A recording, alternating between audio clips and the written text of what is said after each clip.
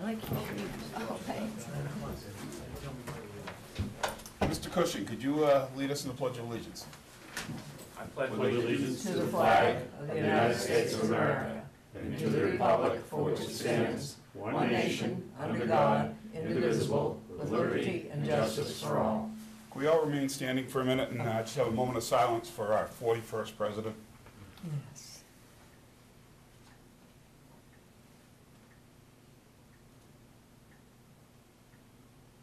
Thank you.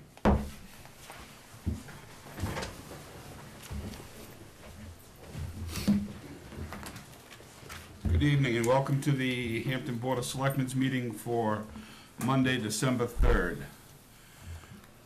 First agenda is public comment period. Is there anybody from the public to speak? Mr. Preston, how are you today? Brian, I'm good. How about yourself? Right next to wonderful. Good evening, Charlie. You too, Mary Louise.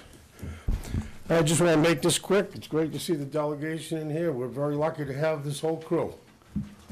On the minutes of November 19th, the BOS draft minutes, the last paragraph, page 4 of 7, Town Manager Welch intend to write a letter to FEMA, District Supervisor, have a problem with FEMA, certifies that there are at least 6 properties in town that are in violation of federal flood control regulations.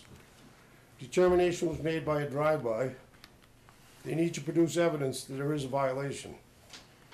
I'm just curious, and I realize there's no back and forth about, what the properties are, the 6 properties that were mentioned, and I'm also curious about, who determined it was done by a drive-by, what it was, and, maybe later on when Jay comes up, that stuff might come up with FEMA.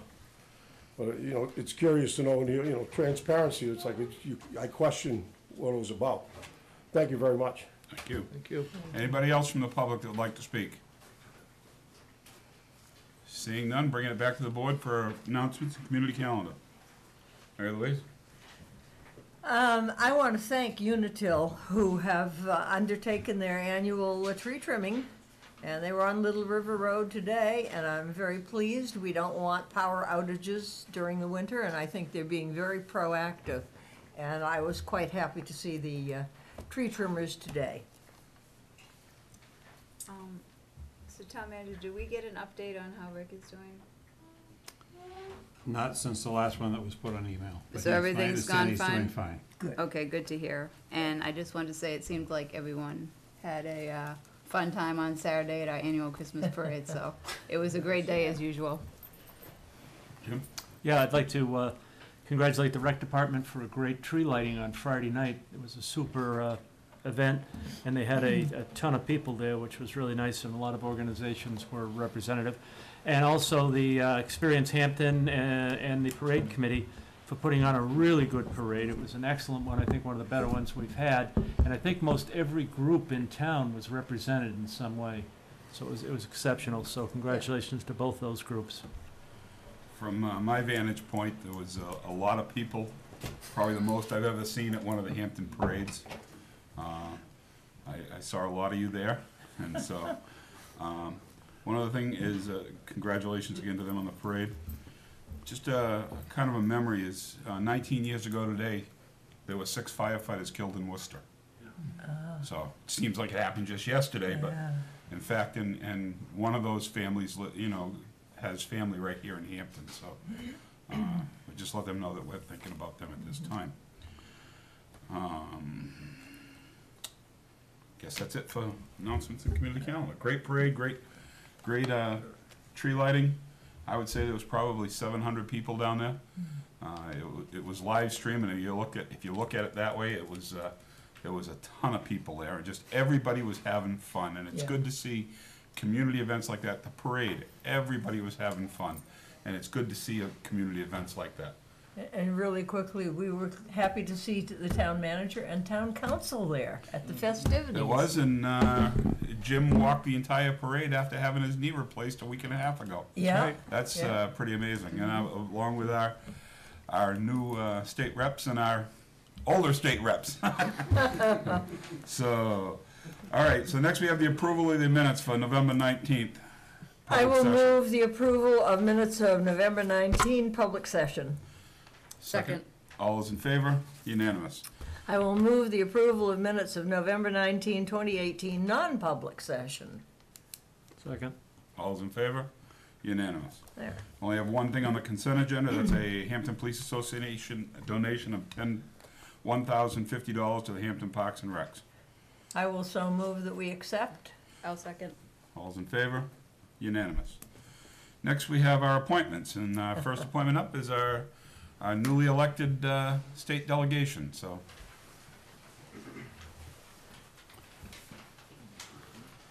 When you come up, if you'd all introduce yourself, I'm sure people had a chance that voted on you, but some may not even, some faces we recognize all the time, and others it may take a little while, so. If you want to start, Mr. Edgar, or Representative Edgar, just let us know who you are. And Mike Edgar from Hampton. I'm Pat Bushwood. I'm Rennie Cushing from Winnicott Road in Hampton. Tom Sherman from Rye, New Hampshire. Tom Lockman from Hampton. Jason German of Seabrook. welcome, ladies and gentlemen, and congratulations on your election. You got a lot to do over the next 2 years. It's talking from somebody who's been up there in the Right. past. It's probably the best education you're ever gonna get. And enjoy the ride, because it could be fun or it could be bumpy, so. Mr. Chairman, just at the outset, I just want to acknowledge and thank Tracy Emmerich and Phil Bean for their service to the town. I think that oftentimes we don't say thank you enough to people who make the kind of sacrifice that Jim knows is involved in doing that work, and they both worked really hard for the town, and elections are tough, sometimes winning or losing, I know that, but Phil and Tracy really served Hampton. Well, thank you. And I would like to add thank you to Dan Ennis for his service over the last 2 years. Yeah. Very good, thank you very much. I think what we kind of look for is what you guys have for proposed legislation that you're gonna look at, what you're thinking about, and then I'll bring it to our board to see if they have any questions. So, whoever wants to start first. I think I'm the dean, so I'll start first. I will just tell you that the first piece of legislation that I had drafted this year is the bill that would restore a portion of the state's contribution to the retirement costs for police, fire, and teachers. It's been, someone said promises made, promises kept. The promise was made and the promise wasn't kept, and I'm somewhat optimistic that by the end of this year, that there will be at least some incremental attempt to help reduce property taxes, which is what that property tax increase that was imposed by the legislature in 2011 when it took away that contribution impacted everybody. And I've been, we lost by 1 vote last time. I've been really pleased by the number of people who recognize that it's important for Concord to take care of the cities and towns. And so I would just say that was my priority legislation.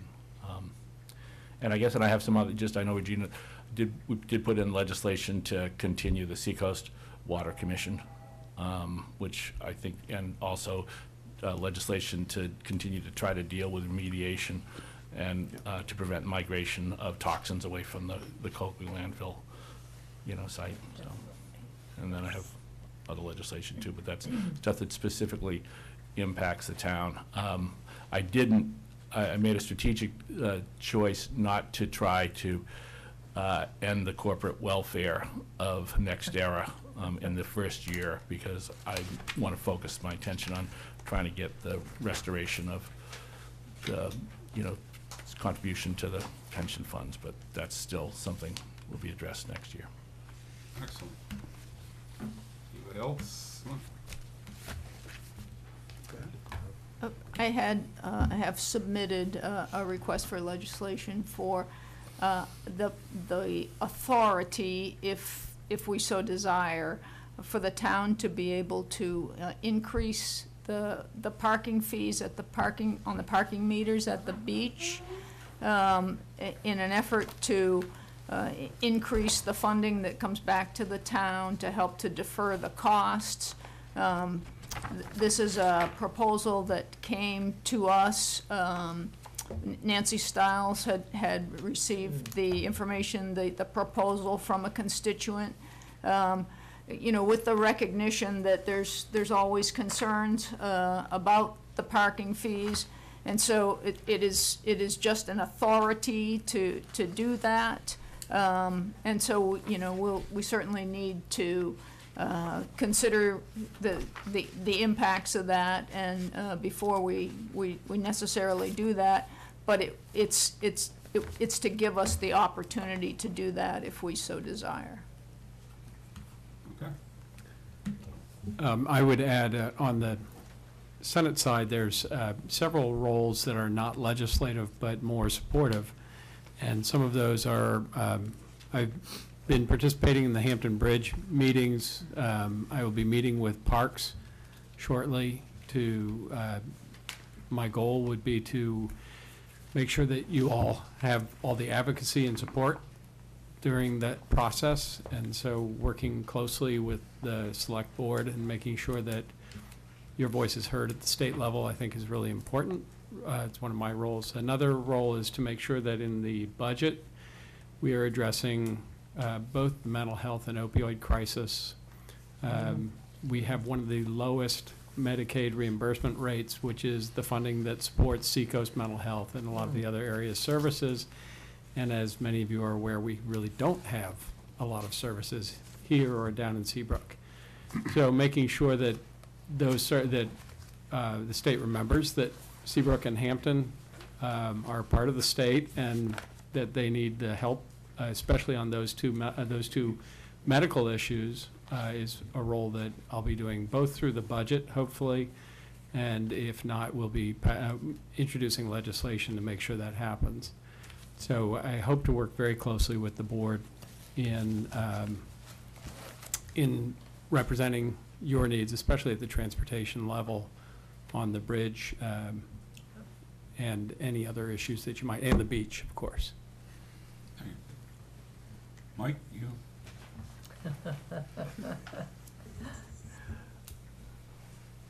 Good evening.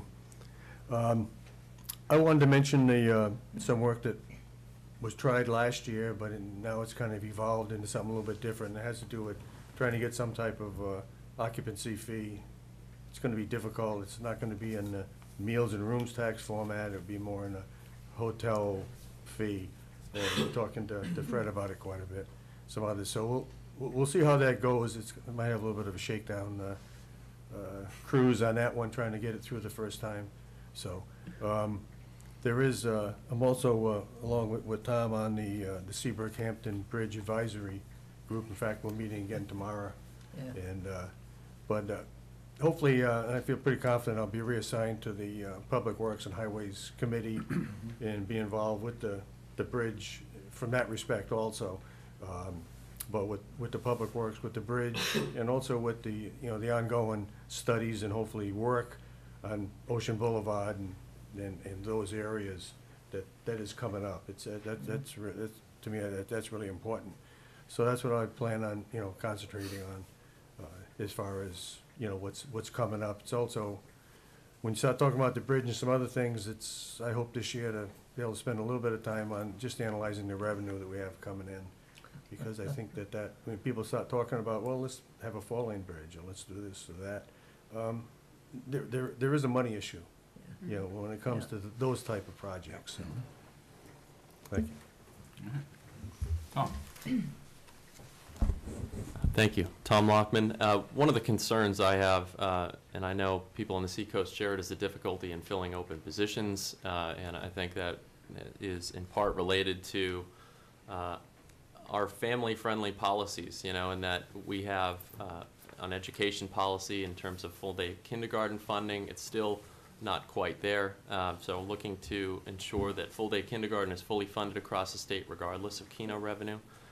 Making sure our UNH tuition is under control so we don't have the highest in-state tuition in the country. Yeah. And with regards to getting Hampton's fair share back, we have an opportunity when the budget comes through the House to ensure that the Meals and Rooms tax revenue distribution catch-up formula is not suspended, as it has been in many of Yes. past years.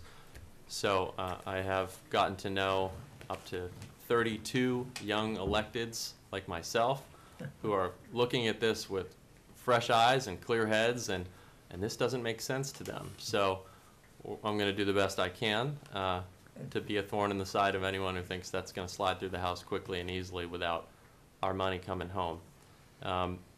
With regards to family-friendly policies, I want to see paid family medical leave insurance so people can care for loved ones and newborns without going without wages for those precious few weeks.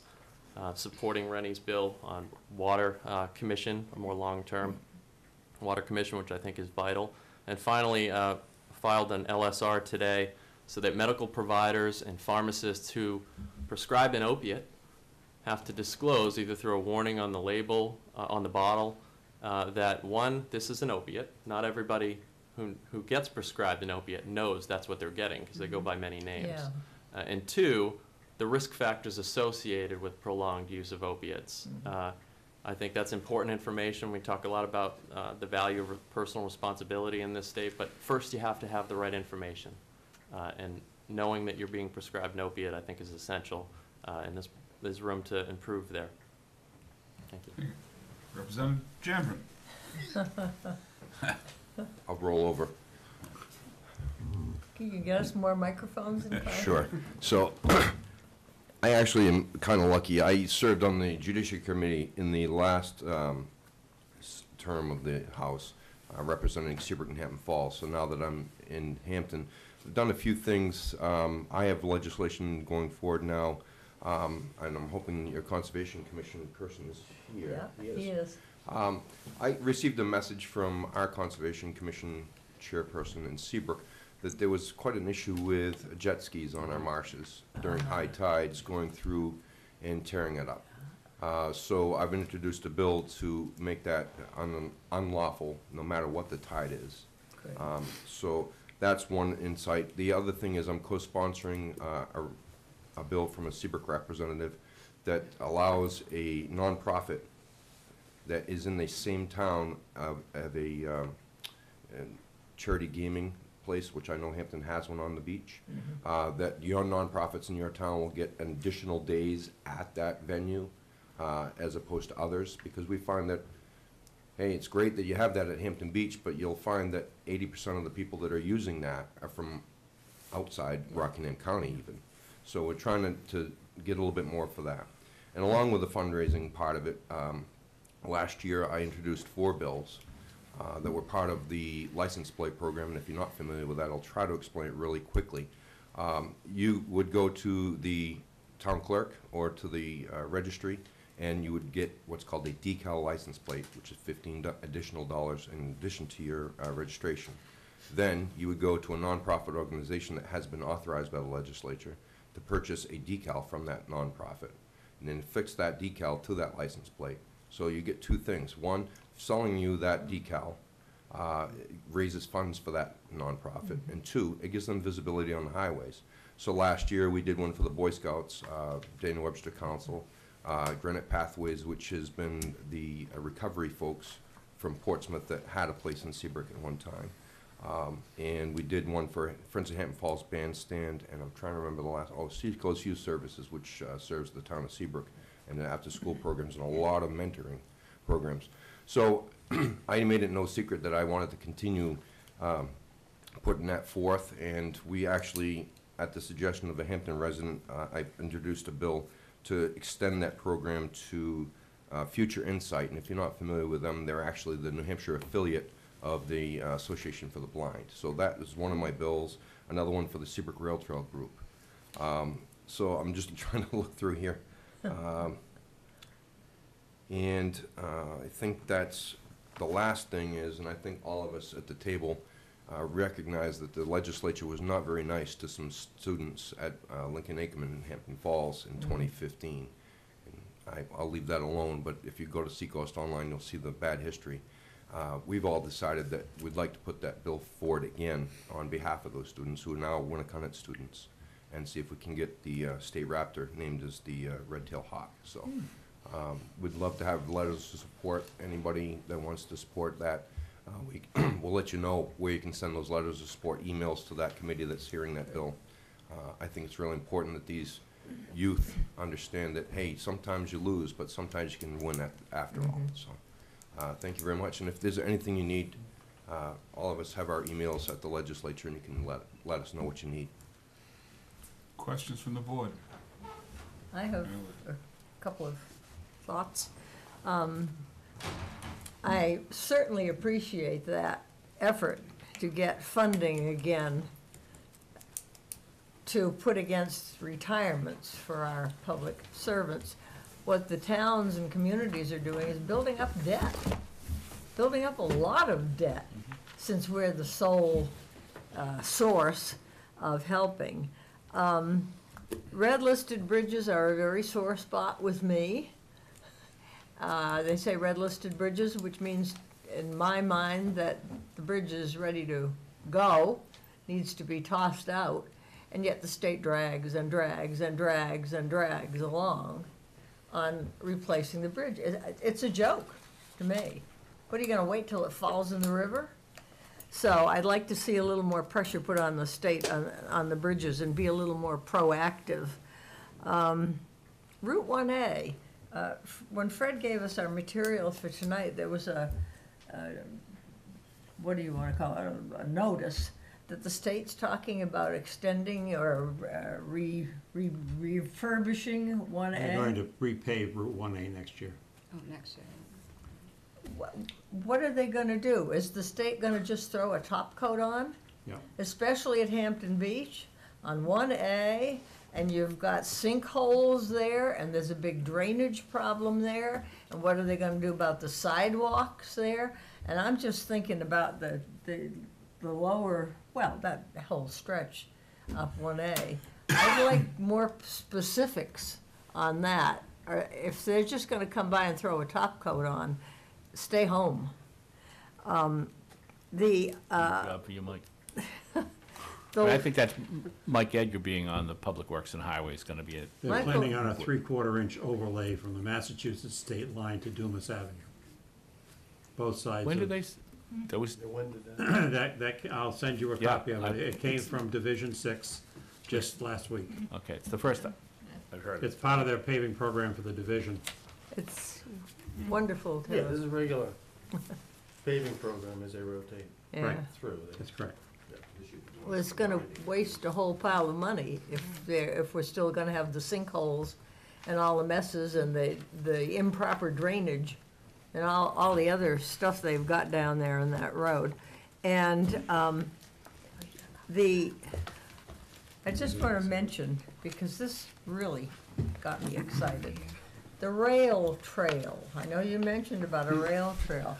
This thing has really been annoying me, and I got the memo from Fred over the weekend, and I've been reading the darn thing, and I think this is terrifying, and I don't know what other communities do. But they're talking about the railroad right-of-way, which is what we've got in Hampton. Post-construction, establish a protocol to ensure that future workers performing maintenance or construction within the right-of-way are made aware of the need for the appropriate things, posting of signage, and they're talking about the contamination, which never occurred to me. But this is an article that says arsenic in old railroads. Is the state of New Hampshire going to let lead arsenate, arsenic solution, arsenic weed control sprays, arsenic laced slag used as railroad bed fill, lubricating oil and diesel that dripped from the trains are likely sources of the petroleum product found along the lines. Other sources of contaminants associated with historic railroad operation may include coal ash from engines, creosote from ties, and polynuclear aromatic hydrocarbons from the diesel exhaust. And it's telling us that we're going to have our inspector, when all this is being done, figure out all this stuff. What are we doing? What is the state of New Hampshire doing? This is, I think Fred can, if I may share that with you folks, you can just share it around and toss it back to me eventually, but I am appalled. It sounds nice, have a little rail trail and go for a nice little walk. That scares me, folks. And now I'll shut up. Thank you all for coming in tonight. I'm very glad to hear what all of you just said, because it, well, one, I'm gonna just go down by, I had some notes that I want to discuss with you, so I'm just gonna address it based on what you said. So Rennie, your bill for the restoration of some of the New Hampshire retirement system? Yes. So last time you did that, you tried to shoot for 15%, Yes. right? Yes. So right now, the town of Hampton's debt that just keeps occurring, I think we added about 2.3 million to it this year, but I don't have the financials, is almost $26 million for our pension liability as of our 12/31 financial statement. So if you got 15% of that back for us, over the past 3 years, it's been about 6.5 million, almost 6.6 million of expense to the town. So that would be almost $1 million that you'd be, Yeah. in essence, claiming back for the state. Yeah, Fred, and the board sent a letter last year. I think the Yes. calculation was, what, 1.3 million or something like, It's close to 1.3. 1.3. I mean, I know that the number for the state for a year is 41 million. Right.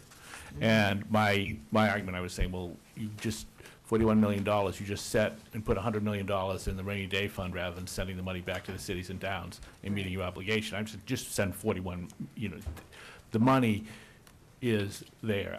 I put, it's not, the original 15 to me is reasonable. And it's, and it's doable. So if I'm trying to be Right, no, that makes sense, trying to- 15%. So that's why I see that, I don't, Yeah. I guess I don't quite understand like what the problem is, not with any of you, but I'm glad that you're all gonna attack this again, because I also have the state aid to municipalities, which I believe the town manager has copies for you if you're interested. This was an NHMA conference I attended, and this pretty much told me that since 2008, the state stopped giving us about $700 million. Yep. And the two biggest pieces of that are New Hampshire retirement system and the rooms and meals, which You're right. I know is one of your favorite topics. That's a good read. So, And school that- building aid. Yes. And highway and I only wastewater. got so much time. But, so the rooms and meals alone, right now, I think they said they were about 21%, like somewhere between 21 and 25%. Maybe just under 21%. But getting that closer to the 40 would be substantial for, So there was a catch-up formula that was Yeah. instituted, and it's meant to climb our way back over time to 40%, and it gets suspended in the budget process. So under law, under statute, it's there. It's just getting suspended in the budget process. And in the past, some governors have suspended it in year 1 and let it go in year 2. So that's half the battle.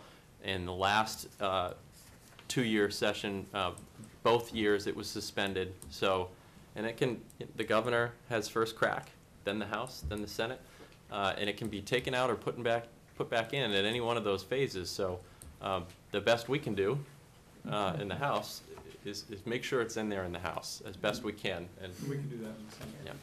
well, that's great to hear, thank you.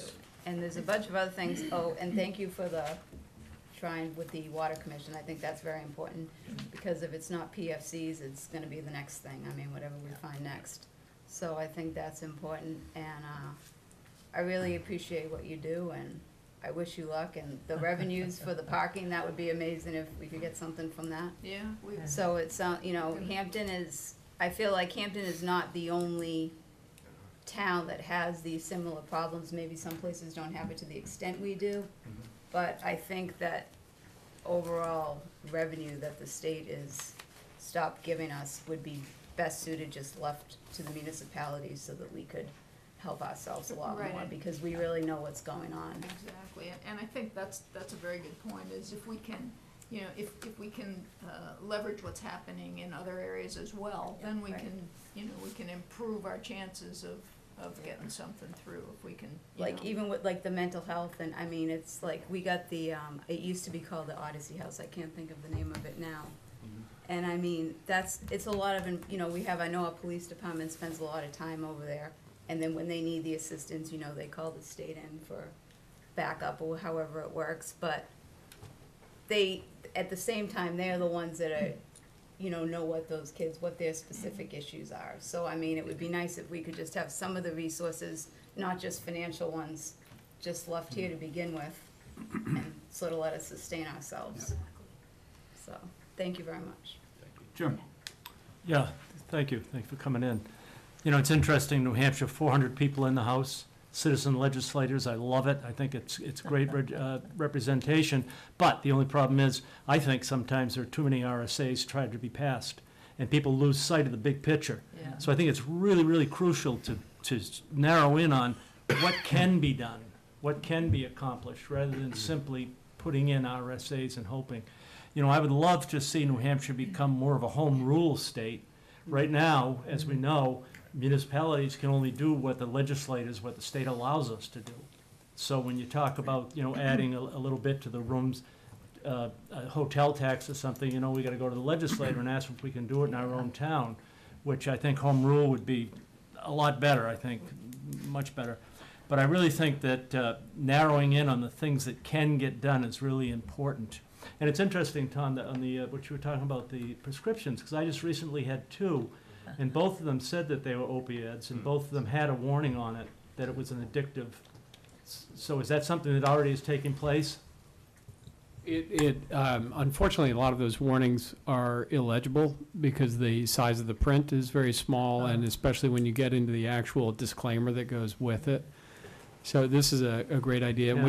We have actual evidence of people, for example, cough syrup that contains codeine. People who actually had opioid dependency did not know that the cough syrup had a narcotic in it, and relapsed and subsequently died of an overdose. So clear and appropriate labeling for opioids, I support it 100%. And there is some labeling, but if you've ever tried to read it, especially if you have challenged eyes, which many of us do over 60, it makes it really hard to do that. Good. And the other thing is, Rusty knows, I know, Rennie knows, Mike knows, people have been up there. Most of the work's done in the committees. And that's where you really got to get things done. That's where you really got to get known. That's where you really got to get support, so it comes out of the committee unanimously. But thank you for what you're doing. Yeah. I want to bring up is and it was brought up a couple times here before, is I think the rail trail has the potential of being an excellent project for us here throughout the whole seacoast, whether we continue it on through Seabrook all the way to Portsmouth. But it shouldn't strap the towns that it's going through with everything. And it shouldn't be that one of the things that's in there is that in 180 days, the state can come to you and say, we're taking that land back and you got nothing you can do about it. Why would any town want to bring that on if that within 180 days, the state can just say, never mind, we're going to do something else with that property. Yep. And you got no say over that. So I think there's a lot of work that needs to be done on that thing. I'm a firm believer in the rail trail. I think it'd be great. It'd be nice to have. I was at the airport restaurant over in Northampton a couple of weeks ago, and it was a rainy day, and there was a guy in there on a bicycle. And so I sat down and talked with him. He'd come over from Newburyport. He said, I wanted to try the rail trail to see how it was. And he rode his bike over here, and he was riding back. And I said to him, you want to ride back? It's raining. And he goes, nah, I'm all set for it. But so there's a guy that was using it in the rain. And I think if we had it so it was in better shape and we could use it and promote it, I think it would have some business opportunities along the rail trail. I think that would be done. But it shouldn't be, the town shouldn't be held hostage that they need to do that. So hopefully you guys can look towards that and bring that back. If, Mr. Edgar, if you want this is the overlay for Route 1A. I'll give you this. That'll scare you. So, Yeah. that's, Thank you, that's good. so, Division 6. yeah, it's from Division 6, so that's showing what they want to do as an overlay. You got any questions you want? Yes, I wanted to thank very much Representative Cushing and Representative Edgar along with Representative Bean for being among a brave group of 6 that took on the Coakley Landfill Group Yeah. on the issue of whether they're subject to the right to know law or not. And we received a successful decision in that regard against many odds in October. And the other side spent $63,000 reportedly in fighting against us, but we were successful, and I thank you for that. Now comes the time for some follow-up in that regard. Now that the Coakley Landfill Group has to operate in public, we have an opportunity to influence both what they do and what EPA and DES do. DES seems to close its eyes to the reality that there may be a contribution to the PFAS contamination in Aquarian wells coming from Coakley Landfill Group, contrary to what our expert Thomas Ballestero from UNH has had to say. EPA is coming around, however. They're recognizing that there is a radial contamination off that site going in many directions.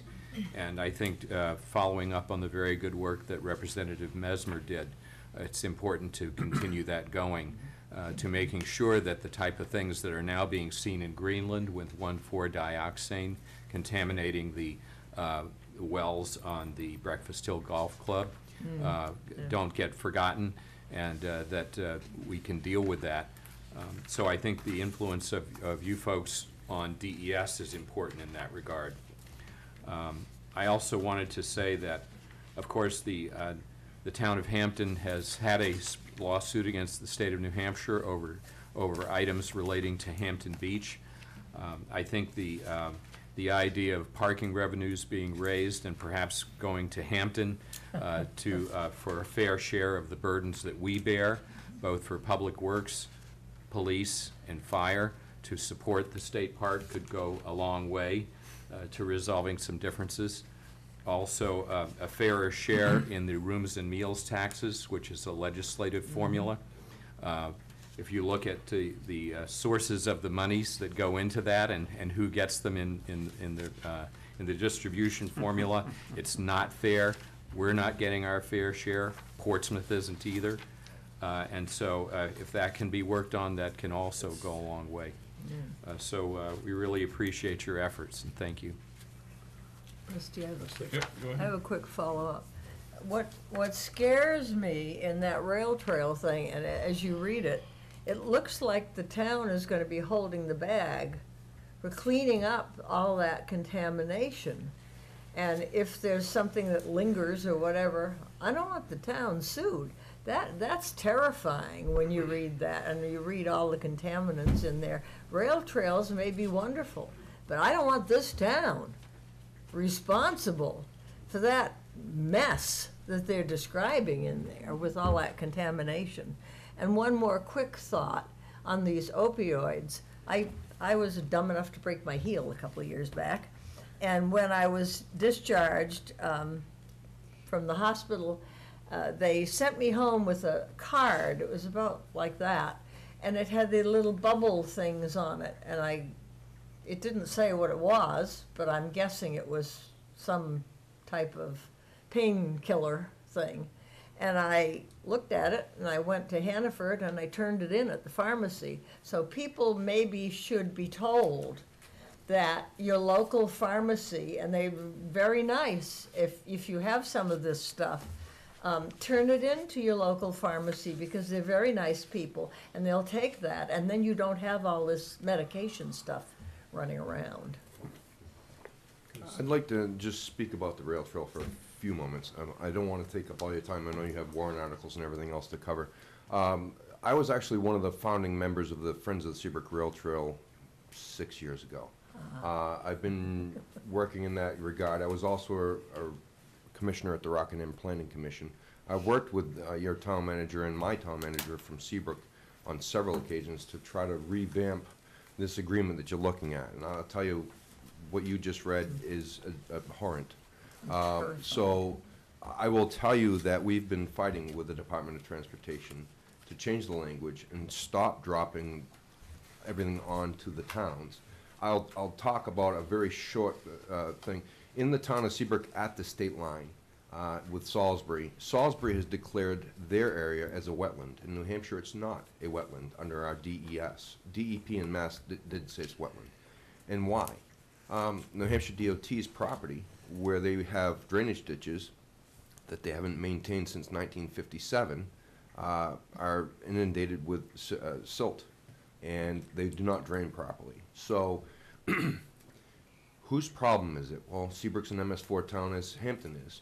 And one of the things is we have to map out all the outlays. We need to know where water flows are. And guess what? The state of New Hampshire won't allow us onto their property to look at those things.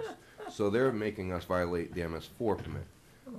And I said jokingly to the town of Seabrook, we ought to sue the state. Sounds familiar, right? That they're causing us to not follow our MS4 permit.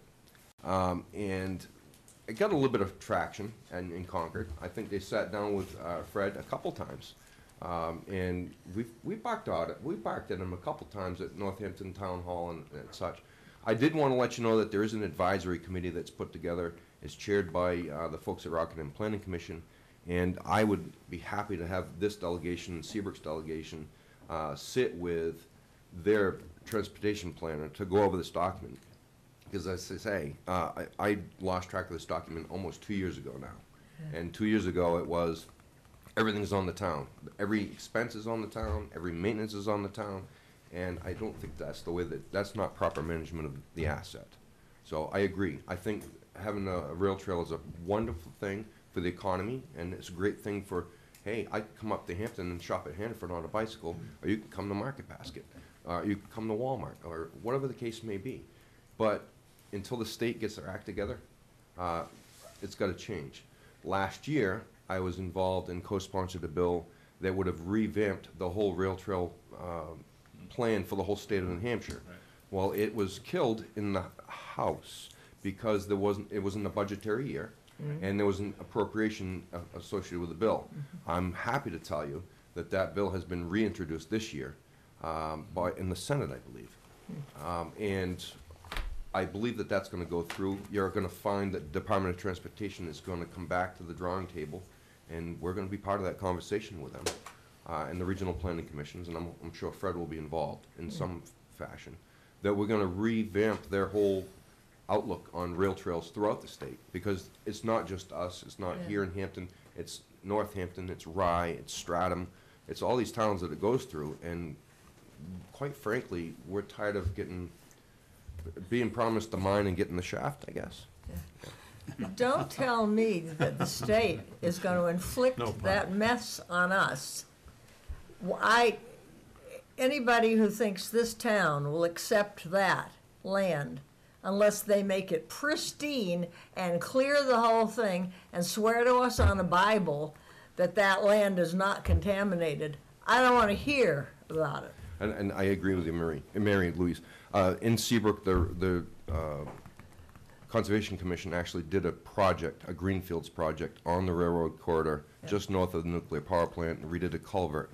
And an assessment was done of the dirt there, and there was no contamination detected. Well, that's in their own words. Right. Well, here in Hampton, from Depot north, there was an active rail line until recently. Right. So I agree with you. There should be a greenfields assessment done by Rockingham Planning Commission, and I hope we can work with you on that. It will be.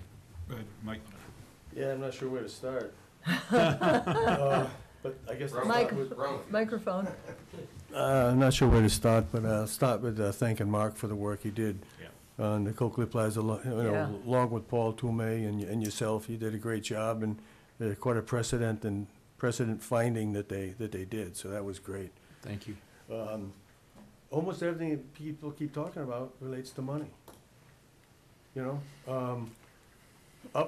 What I've seen in the last couple of years is that if somebody wants something, then they got to take it from some other place. They try, well, what hasn't been talked about lately? We'll take it from there.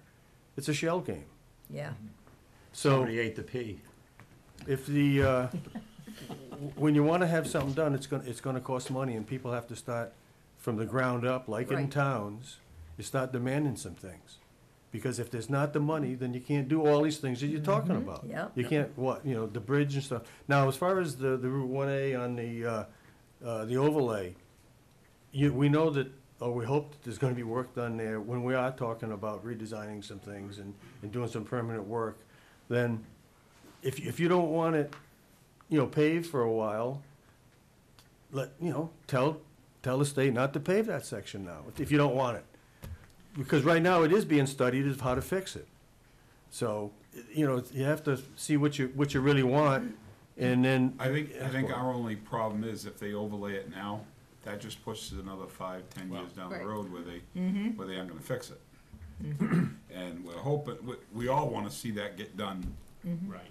relatively soon, and it's in the 10-year plan, I believe, to have it done. It is. So, They don't know. they haven't said, I don't believe. The next 10 years. It's in the next 10 years, so I just wanna make sure, I don't mind seeing them paving it if it's a 2 or 3 year patch to get us through the 2 or 3 years until they do it. I don't wanna see it push off further and further out in the 10-year plan that they plan on doing the beach. Because we all know what the beach is and what it brings to this state. So- Yeah, so I can check on it in that light then, if you'd like, and I'll, Yep. and I'll let you know, but again, sometimes it's what you ask for, like, we've been trying to get the trails thing going here. And if we say that we want you to make it really pristine before you go out of your way, basically, they've been trying to scrape the money together to purchase it because of the nature of having to buy it, then they're, you have to wonder if in fact they would be able to, where's the money gonna come from to do that? I don't know. Take that money for overlaying it and put that towards overlaying the rail trail. Yeah, but what I'm saying is sometimes, we're talking about things that we want or don't want, and we gotta realize what that really means. Absolutely, absolutely. I'm gonna let Fred speak first, okay. because he Let hasn't had a me chance yet. try to answer something on the rail trail. The current proposal, and the State Department of Transportation is not making these proposals. It's the Regional Planning Commission that's making them for them, trying to put it together. That money, according to the latest write-up, is coming from CMAQ funds, which is overlay funds used for state highways. And they're going to reconstruct the rail trail using CMAQ funds, but not all of it. Only to the center of Hampton, and then from the center of Hampton to Hampton Falls, which is the worst part, because it's out there in the marsh. They don't know if that's gonna be done at all, because there's no money to do it. We're talking millions of dollars out there in 2 bridges. So it's a lot of dollars and a lot of time, and they don't know where that's gonna come from yet. And the reason there's the 180-day requirement on there is because if you use CMAQ funds, it's a federal requirement that the state has to be able to reclaim the road within 180 days, even if it hinders the town in some fashion. That's just a federal requirement, so that's why that's in there. What I really want to talk to you about is the municipal association is going to be mailing you a copy of the state aid to municipalities, the histories and trends. And I managed to get them to send me one so that I could produce it for you for tonight. That's great. The other thing I've got here is a request. We currently have, just as this town, there's about $90 million worth of unfunded state grants for water and sewer systems. And Thank you, thanks, Fred. Thank you very much. a bill has been filed, and the information's on top. They would like people to sign on. Except for the And- 20%. Yes, Yeah. for the 20%. We currently have about almost $3 million worth of that money sitting out there. And of course, it's not obligated because the state legislature is seeing fit to cancel that appropriation. They have not made it, basically, to fund that particular proposition. There is a bill, it's there on top, it's been submitted. Yeah. And the municipal association is asking members of the legislature to sign on and sponsor. And hopefully that something will happen with that, whether, even if it's just 10% of it, it's a help. Fred, you know who sponsors it? It's there, Oh, Book, okay, that's fine, that's good. so, yep. That's my pitch. One last question, Mary Louise, Yeah, so we I can do get have, these guys well, out of or here. observation on this Route 1, Representative Edgar. Big problem on Route 1 is the drainage, 1A, I'm sorry. The state owns 1A, and you can do your little patch if you want to and waste money doing that, but until and unless they're willing to correct the drainage on 1A, you are just wasting your money. Wasting your money, and those potholes and sinkholes come from poor drainage. And somehow we can't get it through their heads. And the state owns that road from the east sidewalk all the way over to the west sidewalk. And there's a lot of damage being done there because of the lack of adequate drainage.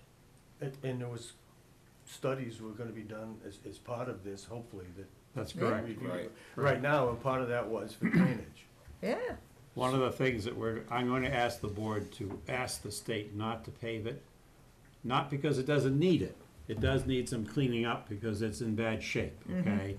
But they, of course, have planned this. It's already past our budget time, and we're talking about thousands and thousands and thousands of dollars to raise all the structures along Route 1A. It's not in our budget. So what they're gonna do is just pave over the top of them. That's crazy. I mean, then you gotta go Yes. back to dig the road up and raise all the structures. So something has to be done. I ran into the same problem up in New London when they decided to pave Route 11 up there. And we actually told them we couldn't do it because we just can't raise the structures because we don't have the money. It's the same situation here. If we default our budget, we'll be lucky if we have enough money to run the wastewater treatment plant. So it's just the way things happen, plus the new legislation that was passed this year that changes 4013, and how you work the default budget, that's going to hamper us in many ways too. In fact, we're gonna talk about the default budget a little later tonight. So all those things need to be considered, but of course, the state tells us after they've already planned all this.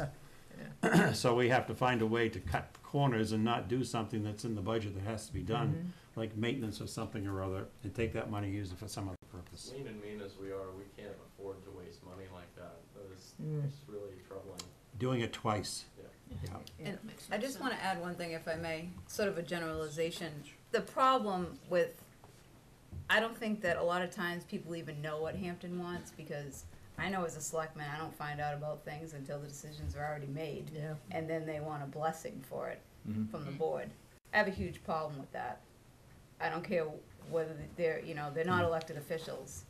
It should come to the elected officials to make a legit decision on anything that especially has financial implications to the town for the foreseeable future.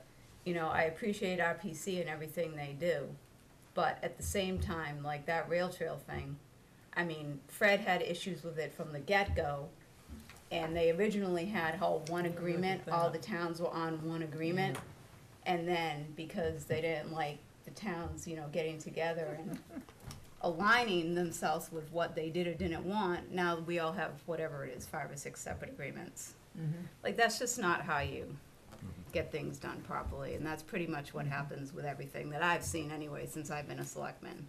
And I mean, that's why we filed a suit, was because we can't get like this, one-on-one, elected officials, way better, way better.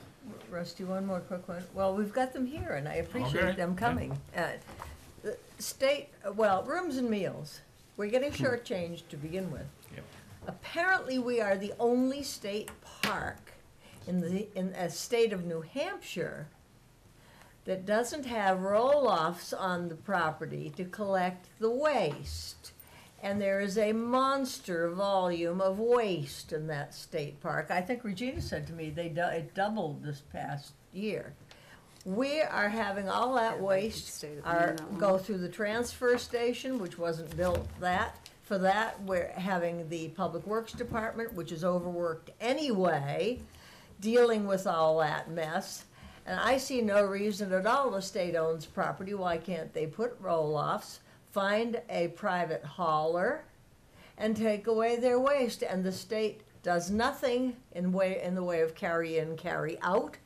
No supervision of you put this here for recycling and you put that there for trash. The whole thing is a mess. I think it's disgusting, and I think it's time the state of New Hampshire got off its hind end and took care of its own waste at the Hampton Beach State Park. Over the course of the summer, both on social media and walking down there myself, people are sharing pictures constantly about it, and it's concerning that we have a lack of a real waste management system, and especially with our staffing difficulties, it would behoove us to evaluate waste management systems, both combinations of vehicles and receptacles that allow for it to be collected more quickly, and perhaps, greater capacity and less frequently, and all these things would help to remedy a number of our challenges. We get crumbs for rooms and meal, and Mr. Jacobs is back there going crazy with all his staff Yeah. trying to keep the beach clean, and it's nothing but a dreadful mess. And I think they'll find it would pay for itself in short order, in the sense that we're paying for less labor, and we're collecting less frequently if it has greater capacity. And a less messy beach. That too.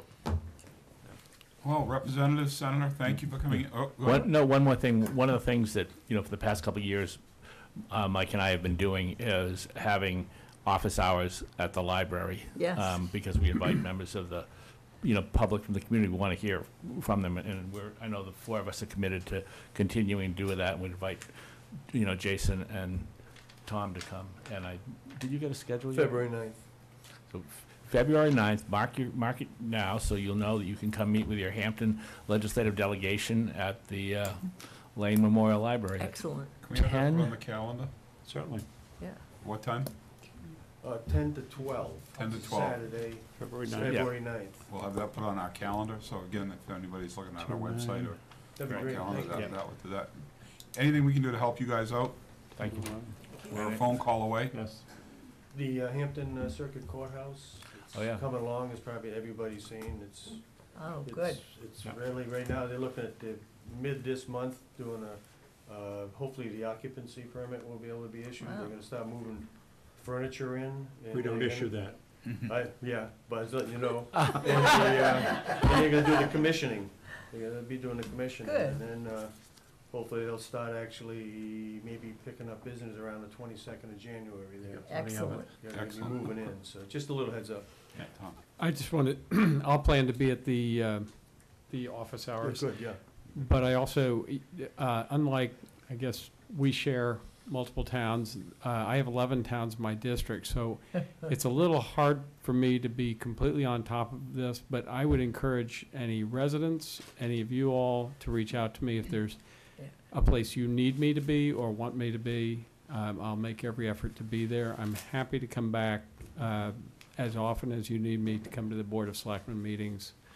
My goal is to be available and advocating for the town along with the delegation in the areas where that can really make a difference with your relationship with the state. All righty.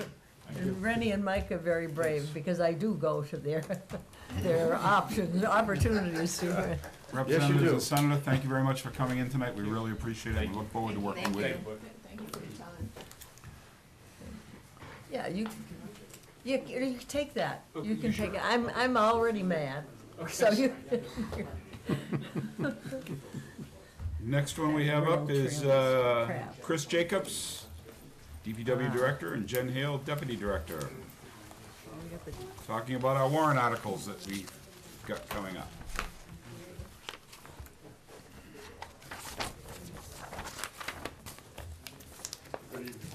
Good evening. Good evening.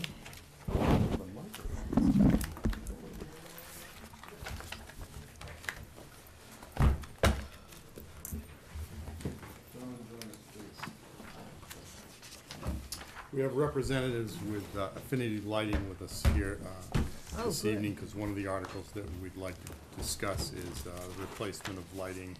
I know it's a late warrant article to be submitted, but it's also a huge opportunity for the town.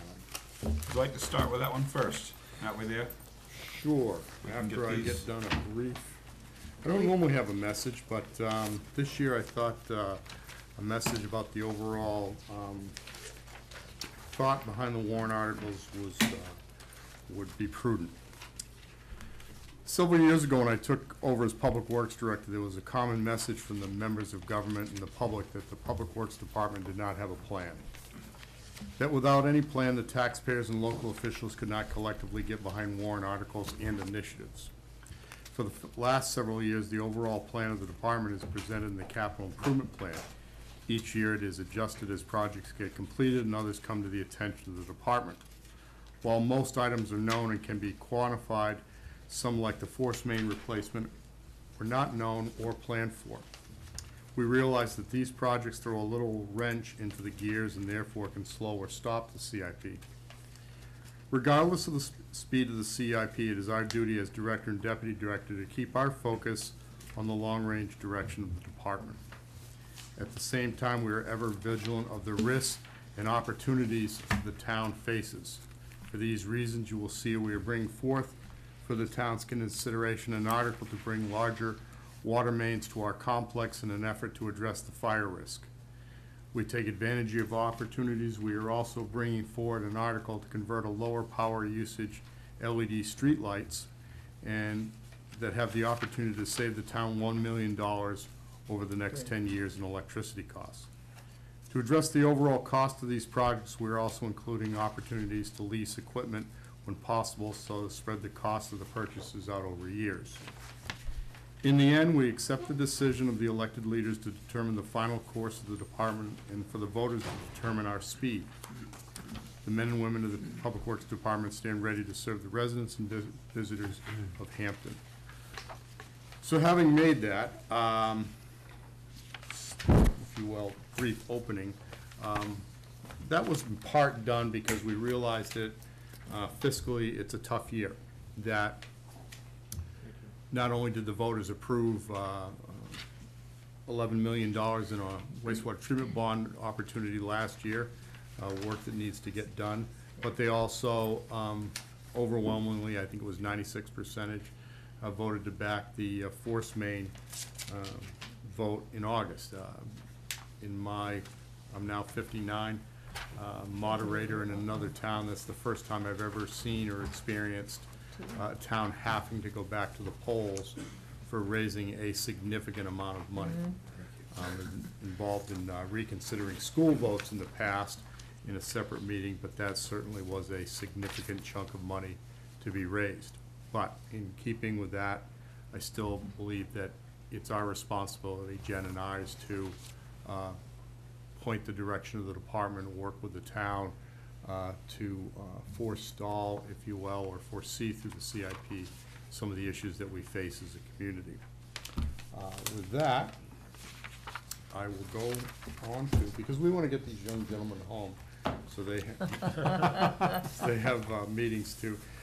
With Affinity Lighting, I have with me, and so I don't slaughter names, Mr. Steve Weber and Mr. John Brannigan. And gentlemen, if you just maybe 15 minutes, give the board a brief overview as to what an LED light is and how and why we asked you to come before us.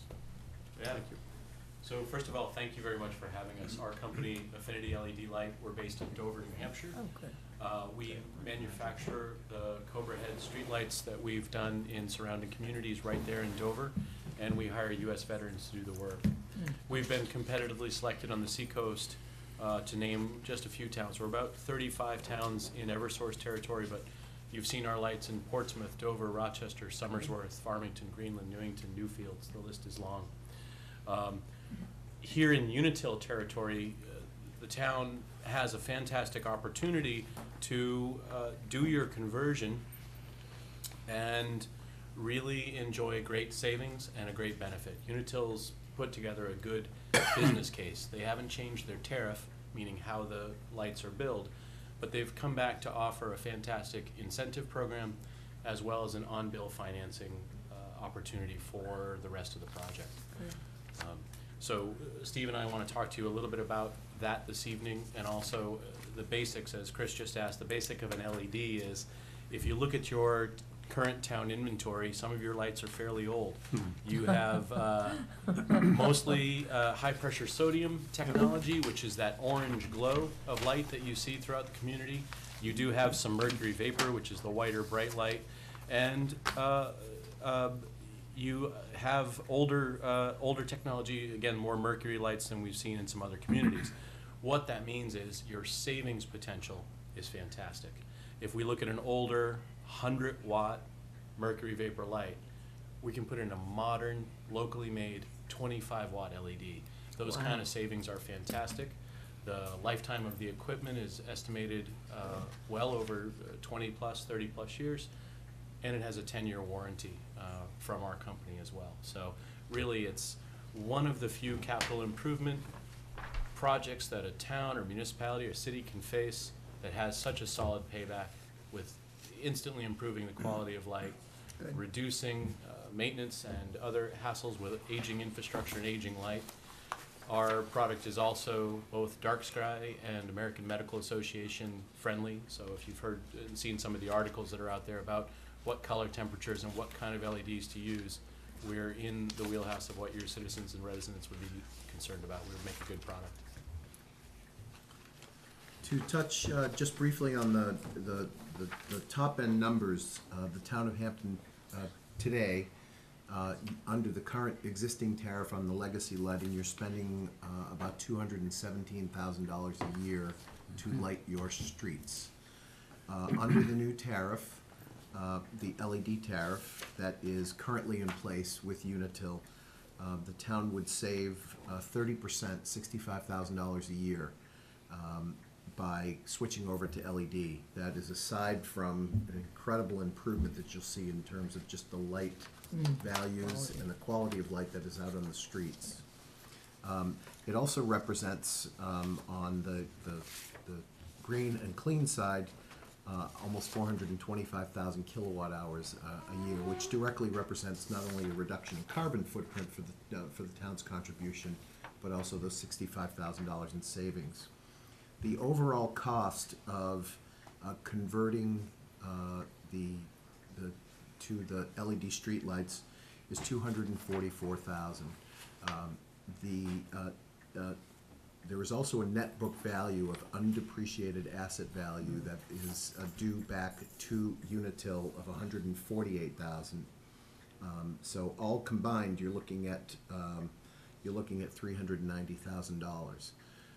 We have worked with Unitil, as John mentioned, on a program. It is expected that Unitil will confirm for the town over $120,000 worth of incentives to support that. So you're talking about 30% of the total cost of not only the installation, but of the net book value that is due to Unitil. Is covered by that incentive. So the net cost, net is $270,000. Now, as John mentioned, well, first of all, at $270,000 with a $65,000 a year savings, you're looking at just over 4 years to actually pay back the cost of the lights. That's the return with your savings. So these lights will pay for themselves very quickly. And given the fact that over 10 years, which is our warranty period, you're saving almost $650,000. And the life of the lights at $1.2 million, it's a significant benefit financially for the town. The last piece is, as John mentioned, I just wanted to bring that up a little more. Unitil has put a unique program together that will actually allow you to recuperate the costs almost immediately after you've spent them for installing the lights, and also not to have to actually pay that net book value payment to the company, which we haven't seen before. We're working with Central Maine Power municipalities currently, including just being awarded the city of Augusta, Maine, to put in a complete smart city for them. It's an outstanding opportunity because they will take and recover that with the cost that you're already spending, because it'll be on bill. So you'll basically be paying with your savings. The intention from Unitil on those numbers, if you don't mind, John, I'll take a look. The intention from Unitil is to put a total of a $4,500 cost approximately on your bill for the cost of your lighting, that you'll be recovering basically back both the investment that you made and the net book value. You'll be paying that and come out approximately $1,000 a month positive, even with the new equipment, and that is for 5 years. After 5 years, you'll recuperate all the $65,000 savings. So it's a great program, and certainly we'd be honored to be able to support you. John mentioned we've across the state of New Hampshire, we've already converted about 35 communities. And we've also been awarded the NHDOT project for highways and turnpikes that will be commencing soon as well. Can you just show what one of the lights looks like? So Yeah. We brought a sample light to show you. We like to bring samples. And they didn't even fall down the stairs and break it. Exactly. I offered them the elevator. So this is the exact equipment that we would be proposing to put up here in town. Oh, my. If you think about the old legacy streetlights that you have, you're used to seeing them 25 feet up Yeah. in the air. So they're actually about more than twice the size of this. This is a much smaller, lower profile. The LED chips, which actually produce the light, are here with a lens, and what the lens does is help to reduce glare and direct the light to where you need it. Wow. As I mentioned, assembled here in Dover. We use components from all over the world, Cree branded chips, Meanwell drivers, Wago power connections, and what that really means is kind of our intel inside, what makes it work, and what allows us to give a very good industry-leading warranty of 10 years. Steve has a plug here, and we're gonna plug this in and try not to shine it right directly at anybody. Some of these, they have some of these down the beach. On the state property, I believe they have some They LED do? lights. It's a different type of lighting, but Yeah, yes. it's a different type of lighting, but Right. it gives you that similar. You know, like on the buildings? On the buildings and some of their poles they have on the, Street lights in front of the State Park, the Yeah. state park. Some interesting comments, including from Vic St. Pierre, who's the director of DPW over in the city of Claremont, which was one of the first communities to convert about 3 years ago. Is one of the comments that came from him was the stars have come back in the city of Claremont. John was mentioning about the fact that there's zero uplighting, and being dark sky compliant means Yeah. that the light is only, it's all directed by optics. Wow. It's lenses that actually throw the light where you want them, which is out on Yeah. the streets, and a little bit behind the poles on sidewalks for public safety, but not anywhere else. Wow. So you'll see it's a fairly buttery glow. It's not, Yeah, it's not the orange glow that you see with a fairly low color rendering. Jacob Levinson from the city of Portsmouth took a picture of a $5 bill under a high-pressure sodium light on his iPhone, and he had an orange $5 bill on his Looks like Monopoly picture. money. Then he took a picture of the same $5 bill under one of the street lights installed, and it was a green $5 bill. So the grass is going to be green again, and color will come back to the town through better lighting. That's amazing. Questions? Yes. Liz?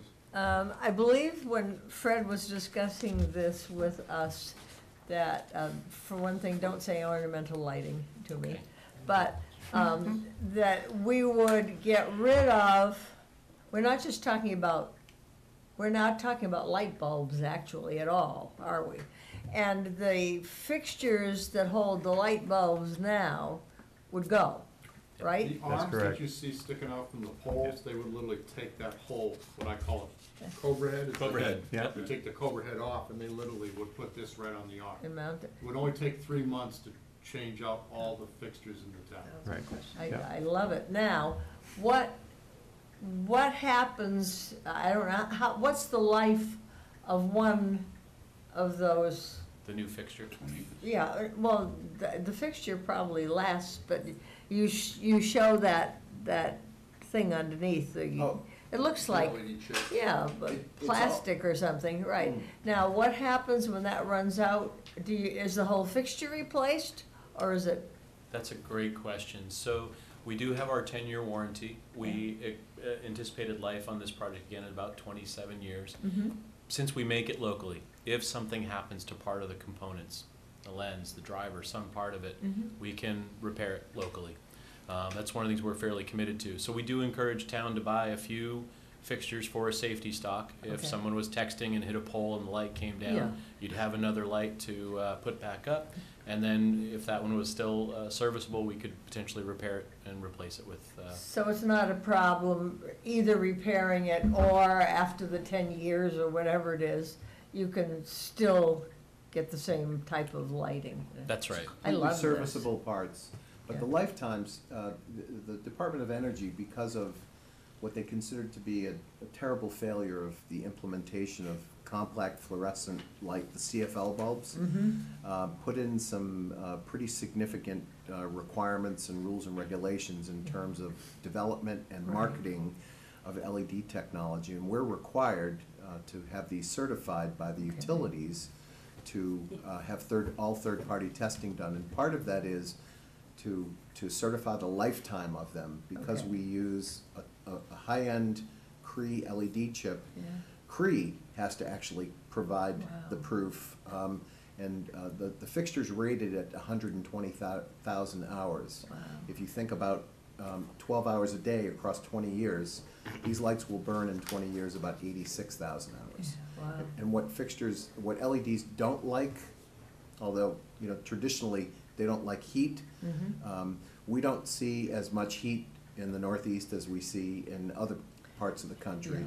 And the other way that we've worked to be able to extend the life of them, they're actually, through this Energy Star calculation that's provided, these are 260,000 hour chips. Because they're underdriven, meaning we put less power through them than they're actually capable of providing. That looks just like an ordinary little, I don't know, piece inserted. It's amazing that you'd get light out of that. Yeah. I love it. I love Regina? this idea. Well, you answered my question on how long, you said 3 months for the project to get done. Right. So if it got approved in March, could be done by the summer? Yeah, I mean, they've got other projects, they'd have to blend in, but yeah, I love it.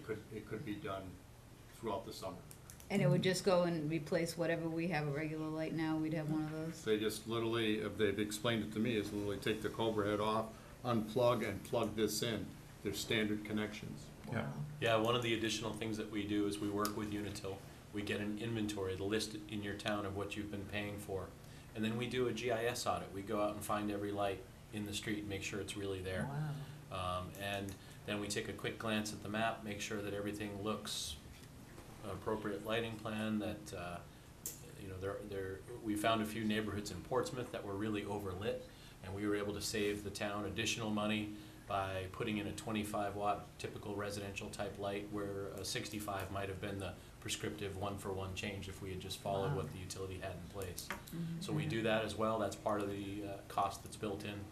And then, yeah, to Chris's point, we go through, we plan, we see what other work we have on the schedule, and for 872 lights, we could, you know, fairly quickly get through town, being really mindful of school schedules, summer, you know, we know this is a tourist town, and staying out of everybody's way when the revenue is happening, so. Thank you. Jim? Yeah, a couple of things. The money savings great, the energy savings great, and the light not going up is great. I think that's a tremendous thing there. So I think it's a really nice ornamental light. I think it'll increase the town. Thank you. I like that ornamental light too, but one of the things you're mentioning right here is, Jen knows why we're saying this. So what you're saying is now is the town will actually own the lights instead of Unitil owning the lights? Correct. Because I heard you say that the town would have a couple of spares. Yeah. Who puts those spares up if there's a problem? Is that Unitil or is it the town? It could be the town, it could be Affinity Lighting, it could be Unitil. Under the tariff, under the Unitil tariff, the town will have the option to make that decision when the time comes, whether to service their own lights or whether to ask Unitil's service provider. I know we have some street lighting down on C Street and some of the leaded streets for a chance that we do it ourselves, correct? Correct. Correct. We do with a hired electrician, right? Right. Yeah. So, They also have a suggestion about those, but that'll be in the future. okay. We're going modern. Could I ask something? Yeah, go ahead. Yeah, Chris, you've put together a warrant article, and one of the appropriation for this year would be $245,241. Is that the one-time, both Yes. parts and installation go into that? Yes. Sure. And on the chart that we were given, there's a, on the financial summary, there's 60 months copay. Is that right? Did I get that wrong? Mr. Lieber would have to answer. That's correct. Your net book value, so the cost is $244,000 for installing, for the equipment and the installation. We expect Unitil will secure $122,000 in an incentive that would be a rebate back to you once the installation is done. Then they will also secure the financing for the balance of that cost, essentially paying you back for the other half of that cost by putting it on your bill for 60 months, so you're paying with your savings. The combination of, and then the second piece that they're adding is the net book value cost of $148,000 that is due to buy out the undepreciated assets of the old equipment. You wouldn't have to write that check to Unitil. They would capture that back also across 60 equal payments. So in essence, you're not writing the $148,000 check to Unitil, and they will capture that, those funds across 60 months after the installation's completed. And then secondly, you will recover not only the cost of the rebate, but your copay cost of the project. After you've paid us, you'll be collecting that back from Unitil. It's not a credit, it's actually in a check. And you'll pay that across your share, absent of the incentive, back also for 60 months. Net, you'll be about $1,000 cash positive with all new lighting per month for those first 5 years. And then the entire $65,000 goes to the bottom line after 5 years. Yeah, when a similar type of project was done in the Lane Memorial Library with Unitil, unfortunately, it was expected, and I think it did end up paying for itself with the rebates, but nevertheless, the town was required to enter into a loan document as part of that program. And whenever we get into a loan, we end up having to present that in a warrant article. And I just don't want to lose the fact that this may not be the only piece we have to present, depending on the document they ask us to sign. Yes. And moreover, if it's a loan document that binds future town meetings, it may require a 60% vote. And that passed very well, but we had enough time to deal with that, to put that article together. I just didn't want to lose the fact that there may be an additional warrant article needed. Right, I do want to mislead the board that Mark has not had the chance to fully vet this and/or had his pen to the article. The actual verbiage, and I think that that's really important, because we've done things like this in the past. If you recall the asset management study that we did, or the asset management program, which was a $60,000 loan with principal forgiveness of $60,000, we still had to raise and appropriate the whole $60,000, enter Right. into the agreement, and go back out. The same with the pump station, not the pump station, excuse me, the efficiency at the wastewater treatment plant. piece. That we did. So I'm with all of you, and we hope, Mark, you can go through and make sure that we're using the right language on that warrant article for what will be the raise and appropriate clause, because we've also used as offset by, like you'll see that in the paving grant one, if we get money back, it gets offset by certain costs, so that the town, when they see the warrant article, sees that it's really a value. And I also wanted to ask Affinity, were you involved in the lighting of the Little Bay Bridge?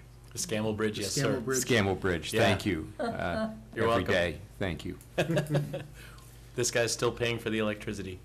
I know. True it. story. We adopted the bridge. I know you We did. converted the bridge to LED, and working with partners at NHDOT and the two direct involved towns, which were the town of Durham and the city of Dover, we were able to convert it over to an agreement, a public-private partnership that allowed us to adopt the bridge in perpetuity, let's Oh my say. goodness, that's And amazing. we're pretty happy to do that. We've been very fortunate in the Seacoast area and across the state, actually, and it was just a nice way for us to give back. Yeah, that beautiful bridge was dark for some months, and I thank you every day. And, That's great. Any other questions from the board? Oh, Reference the Infinity Light. This is exciting. One question I have is, we have a number of private entities in town, Mhm. a couple trailer parks and stuff like that, that have their own lights. Is there a way for them to be able to buy lighting? Yeah, absolutely. Luckily, being in Unitil territory, they have the opportunity to explore that with us. If you were across in Eversource, not to pick on the other utilities, they don't allow for private area lights, the trailer parks of the world, to convert at the same time. So we would encourage, if there are properties that we should look at, we'd be happy to work with. I think we have some private streets and some, the private We do. communities that would really benefit from this, and I would think they would probably like to be very interested in it also. No, it's great, and it's also a really good exercise for town to have that consistency of color and lighting Yes, quality. yes. I'm actually just doing a joint project with the town of Henniker and New England College, and I'm told it's the first joint project they've done in over 20 years because they really believe in unifying the lighting in town, getting a good quality of light, and bringing that public-private relationship in. Well, it's a different type of lighting too. I have two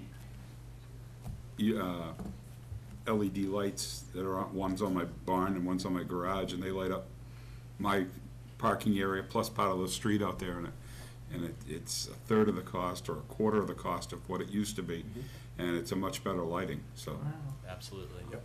So, all right, so we have this warrant article, we'll let him go through it, and then we'll bring it back at another, next week or something. Probably gonna need a copy of the contract for Unitil.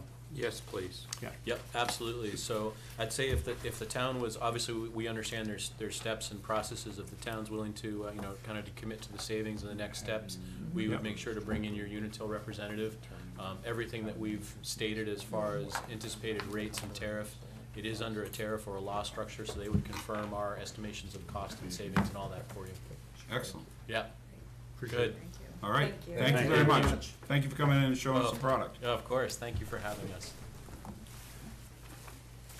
Moving on to is it the water line would be the next one you'd want to discuss? The first one we have in our packet Vehicles. is vehicles. Vehicles. Oh, lovely. So you might as well get right to the nitty gritty right fast. All right, Thank you. this is one of those tougher articles where you look at it, or I look at it and say, somebody may be looking for a break in the overall plan of the department, but we do have to bring this forward. There are several vehicles within this. One is a six-wheel dump truck with plow, wing, and sander. It would be replacing Unit 40, which is a 1997 International with 80,000 miles on it. 80,000 doesn't sound like a lot, but this is almost reaching a 30-year vehicle. So far, this year, we've been nursing it along. It's only taken $3,000 in parts this year. Last year, it took $5,870 worth of parts. But this is one of those mainline vehicles that we do rely on for snow removal. We are also asking to replace a one-ton dump truck with plow and wing. It's Unit 30. Basically, it has already been benched. It cost us $56.90 in parts last year. The frame is essentially gone. Our lead mechanic, Joe Gallagher, recommended that we literally bench it. So it is not available for, I don't believe it's available for snow removal this year because it will not pass inspection. We're asking, we've come around that the 3/4 ton trucks that we do use for plowing streets like some of the courts, Yeah. Jones, over off of, I'm thinking of one, Shaw, and then Beach Plum Way. Beach Plum Way can only be Yeah. cleared with a pickup truck, so we do need some of them. To give you an idea, Unit 26, a 2004 Silverado, 83,000 miles on it. In the last 2 years, for 5,000 in parts alone in the last 2 years. That's probably a third of its original purchase price. Every other year in part, every 2 years in parts. Same thing with Unit 16, a 2004 Silverado. It's got a whopping 115,000. We have spent in the last 2 years $13,500 in parts. We're literally rebuying that truck every 2 or 3 years. We are looking to replace 2 of our sidewalk maintenance vehicles. Units, if I've got the right numbers, units 53 and 63. They are these articulating sidewalk tractors. I'll be honest with you, I'm not really fond of them. Why? Their original and replacement cost is between $130,000 and $136,000 per unit. Why would I try and clear sidewalks with a unit that costs that much when I can buy a whole dump truck, 6-wheel dump truck with plow and wing for $176 that'll do far more than these would ever do? The other issue I have is the 2004 trackless. We're having very difficulty getting parts because these parts come out of Canada. We've used so far in 18 $9,284 in parts to keep one of these going. The transfer in gearing between the nice diesel motor out back and it's to the power out front is really where these things fail. We've stripped gears. They're used hard, I'll admit. But for $130,000, I don't think, this is where Mary Louise and I agree that I should strategically look at certain pieces of equipment and evaluate whether or not, for the dollars this town is spending, if these pieces of equipment give you the best value for your buck. At that price, they don't. We've asked the dealer how much the trade-in value for them was. He said $500 each. Reason being, he has 26 of them in his lot and he can't get rid of any of them. Why? Nobody else wants them either. There's something pieces of equipment that I can't honestly support anymore as a director. What would you replace them with? Actually,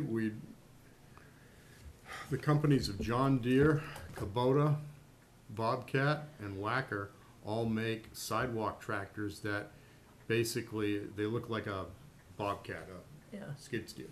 The great part is, you buy the basic unit for between lowest 50,000, highest 70, but you put a $9,000 snow blower on the front end of it.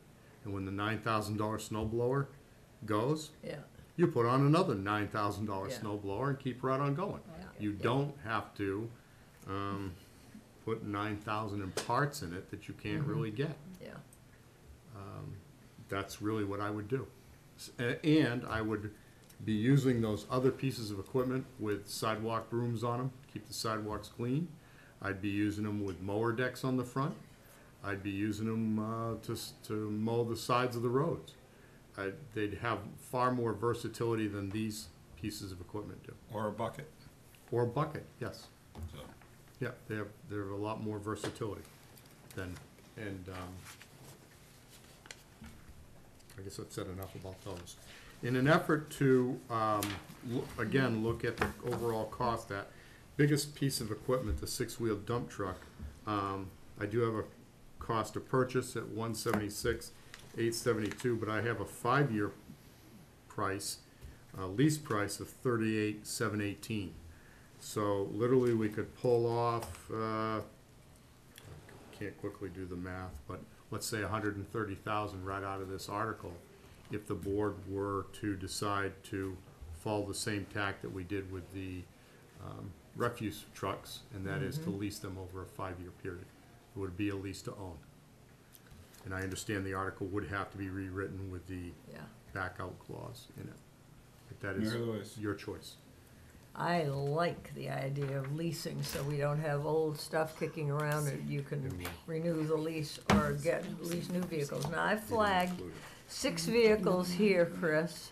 Say again. And the 53, 63, 26, 30, 40, and 43. Now, what's gonna happen to them? You're showing on 30 that it's already been benched. How All can these, we get- all these rid get of them? traded in. You're gonna, they will, even on a lease, you can trade it in? Yes, with MAC it would be a MAC lease, they would take unit 40, You were not talking sure. John Deere and stuff, what, I was on the snow sidewalk maintenance units that were Oh, shown okay. before. okay. But the unit 40 would be replaced with a MAC.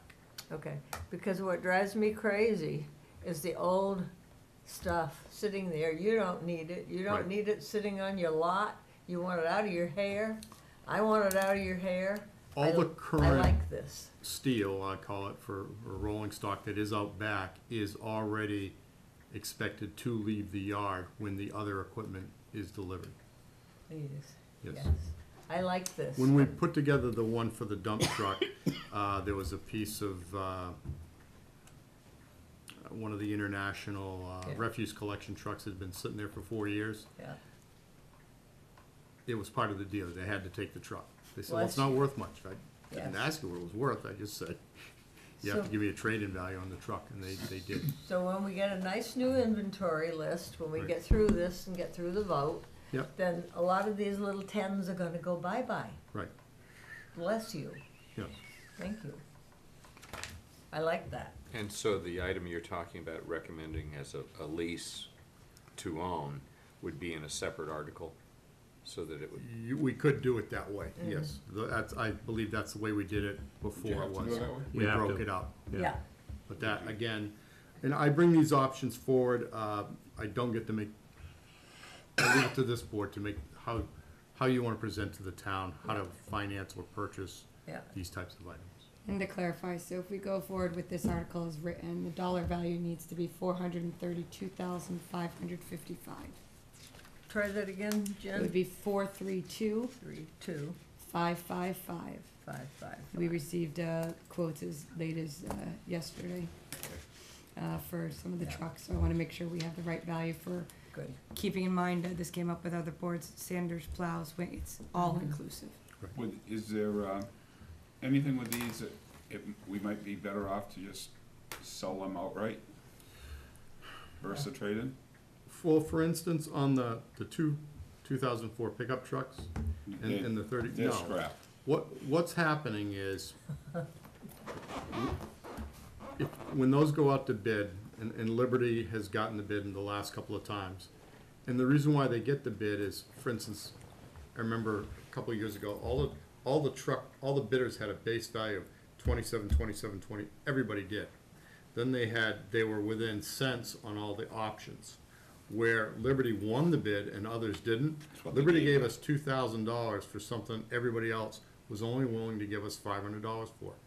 So that is repeatedly happens with every one of those bids, and that's why I keep these rust buckets, if you will, in the yard, and just don't ask the board to dispose of them as surplus and haul them to a junk dealer, because the town gets more value as a trade-in during the bidding process. Well, and I'm just saying, the two trackless, I'm sure you could get more than $500 for them. Probably in the steel value alone, right? Right. That's why I'm saying, I would rather leave you the option. I would to- agree. To, I think I would that that's agree. where it's important, the replaced vehicles to be traded in if deemed to be prudent by the Public Works Director, the Town Manager, and the Board of Selectmen. correct, I think So that's. that leaves an option for trading them in. And I or just think, not. at $500, I mean, I think you could get more from just in the steel alone. Would agree. I think that's what happened with the solid waste truck. It was worth more in steel than it was in Correct. any other item. I have a question. So we have a new number, 432,555. And how much did you say the dump truck is the big item on there? It's like 180,000. 180,000? Okay, so if we divided that over 5 years, you say it's gonna be like 38,000? I have the lease paperwork right here if you want. 33,718 is what they said. Oh, 33,718? Perfect. So that would probably ideally be its own separate warrant article because of the way we did it last time. Correct. So we could take that whole amount. Lease paper, Oh, thank you. paperwork that Oh, we got. nice. Good. You see the 5-year lease is the, Excellent. second figure down. Oh, okay. They do have a 3-year lease option if that's what the town chooses, but 38, sorry, 38, not 33. So we would only have to have, with the 5-year lease, that would, 38,718. 38,718 would be the tax effect For this year. for this year. Right. For that. Now, keep in one mind that it takes 6-wheel almost dump. 9 months to get a truck, so this time next year, that truck we may still be waiting for, Right. so. But yes, it would be towards the end of fiscal year 19 when you would have to make that payment. So if that's in a separate warrant article, this 432,555 is reduced by 180. Yes. Yes, yeah. Yep. Chris, could you identify the numbers on these two, the 6-wheel dumps? Which, Unit, one. unit 40 is Wait a the minute. 6-wheel dump. unit 40, there it is, right there. Okay, the International, 4,900, Mm-hmm. okay. Good. And so they, on this lease, I don't see it has one of those non-appropriation clauses, but they'd be willing to do that. Yes, it would probably be with the same Kansas City Finance Bank and Lending Authority that MAC uses. I have another question for Chris. You said that you have to wait for the truck. Would you, if we bought it, do you have to wait? We literally have to order it and they have to build the truck. Okay. It's not Alright. sitting in a yard All somewhere. right, good. The lease doesn't Okay. make the Okay. waiting Alright. time longer or less. All right, Right. okay, thank you. And you're talking 5-year lease? That's, yes, Yeah. one Because you got two options here. given what we've been through in warrant articles over Yeah. the last 2 years, yes. Good, I like that. Suggest. Okay, Okay, any what are we other doing? questions on this? Do we want to, I like the separate article with the lease and replacing the other Jim? vehicles. sorry? Clean Chris, them so up. you're saying that, I mean, these absolutely have to go. I mean- They do not absolutely have to go. What my biggest concern is, my maintenance budget. Yeah, If you look at 3 lines that I'm consistently over by, and to the tune of, this truck at 38,000 is a third of what I'm spending on maintenance. If I can start to get rid of some of these yes, older trucks, that's really where I can start to, we can start to save the town some money, excellent. some real money. We run a summary.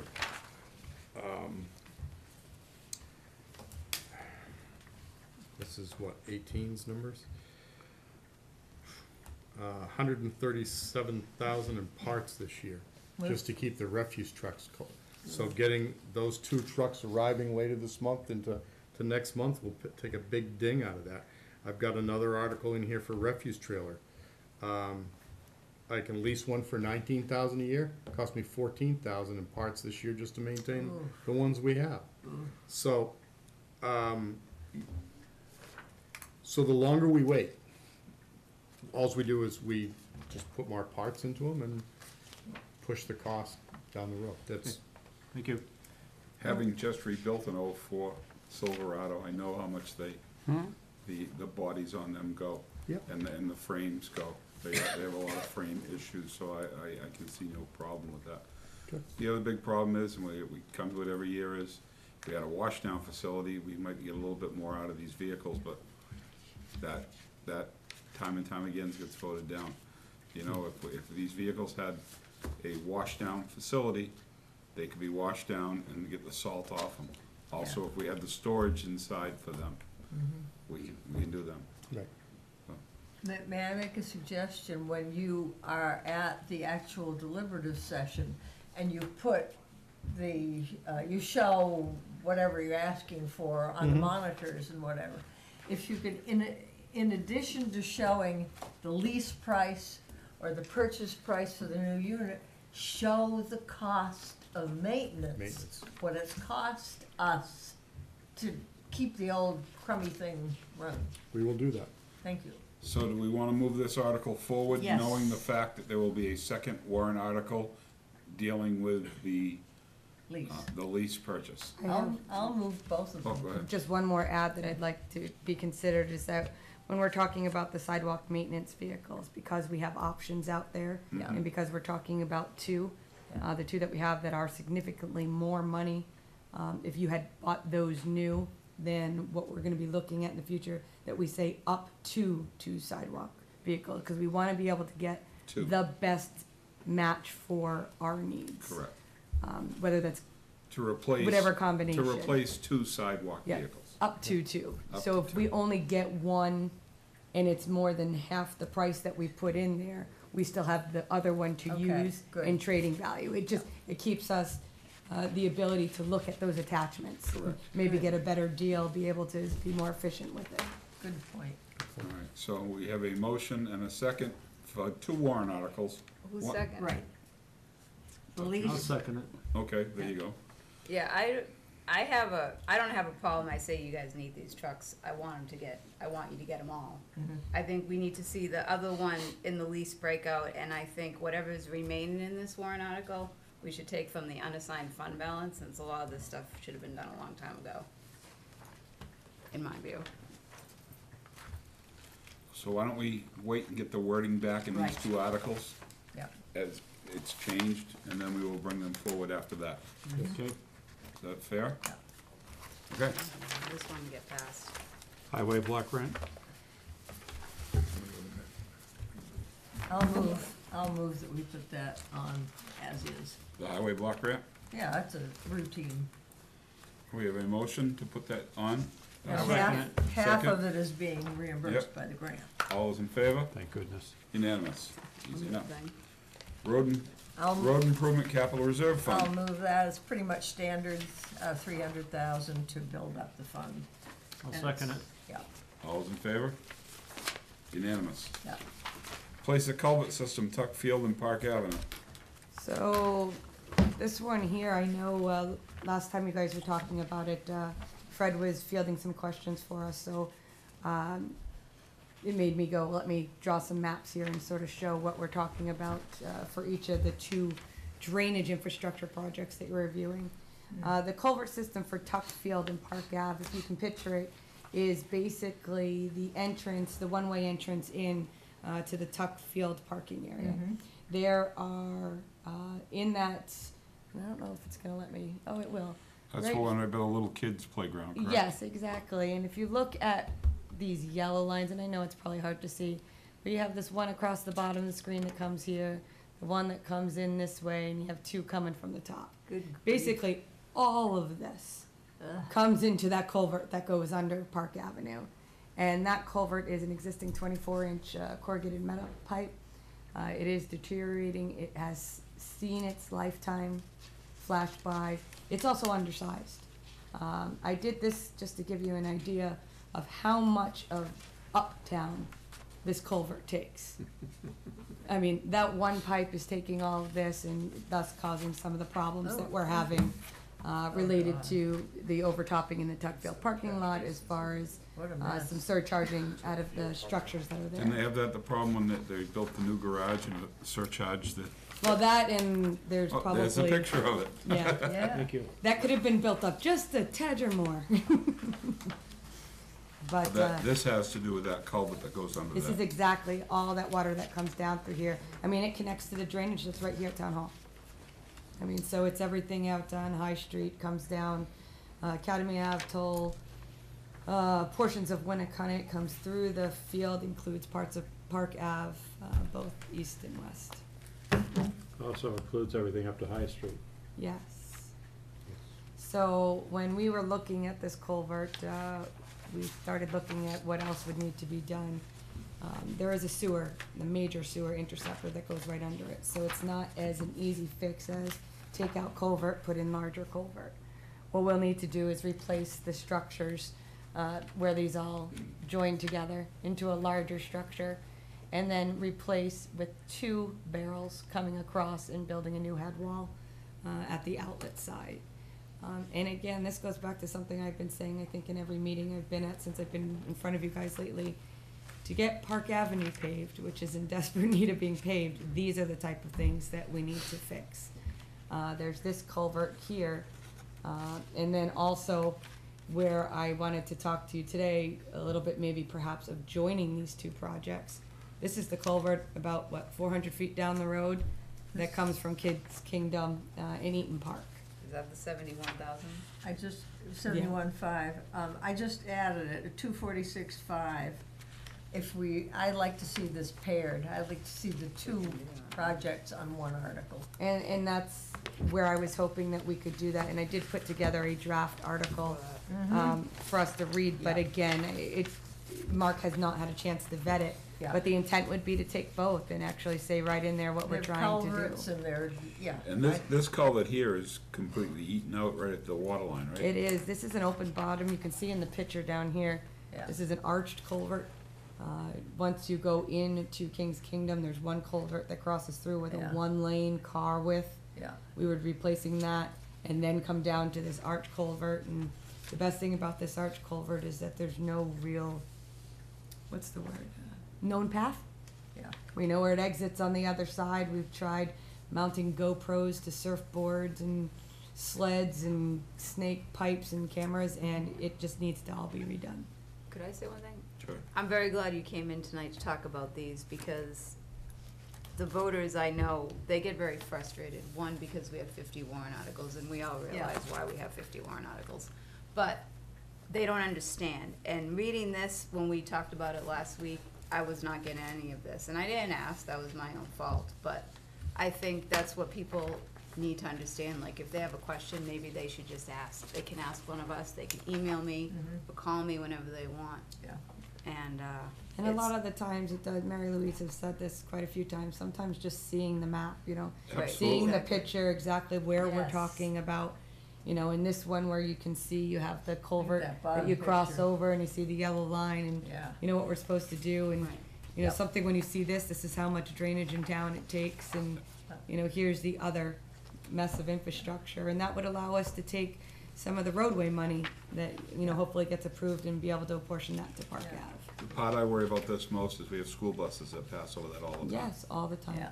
And with it being rotted out the way it is, we're just, it's, I'll Plain move Rush that we roulette. put these two together and lump sum I'll second it. 246.5.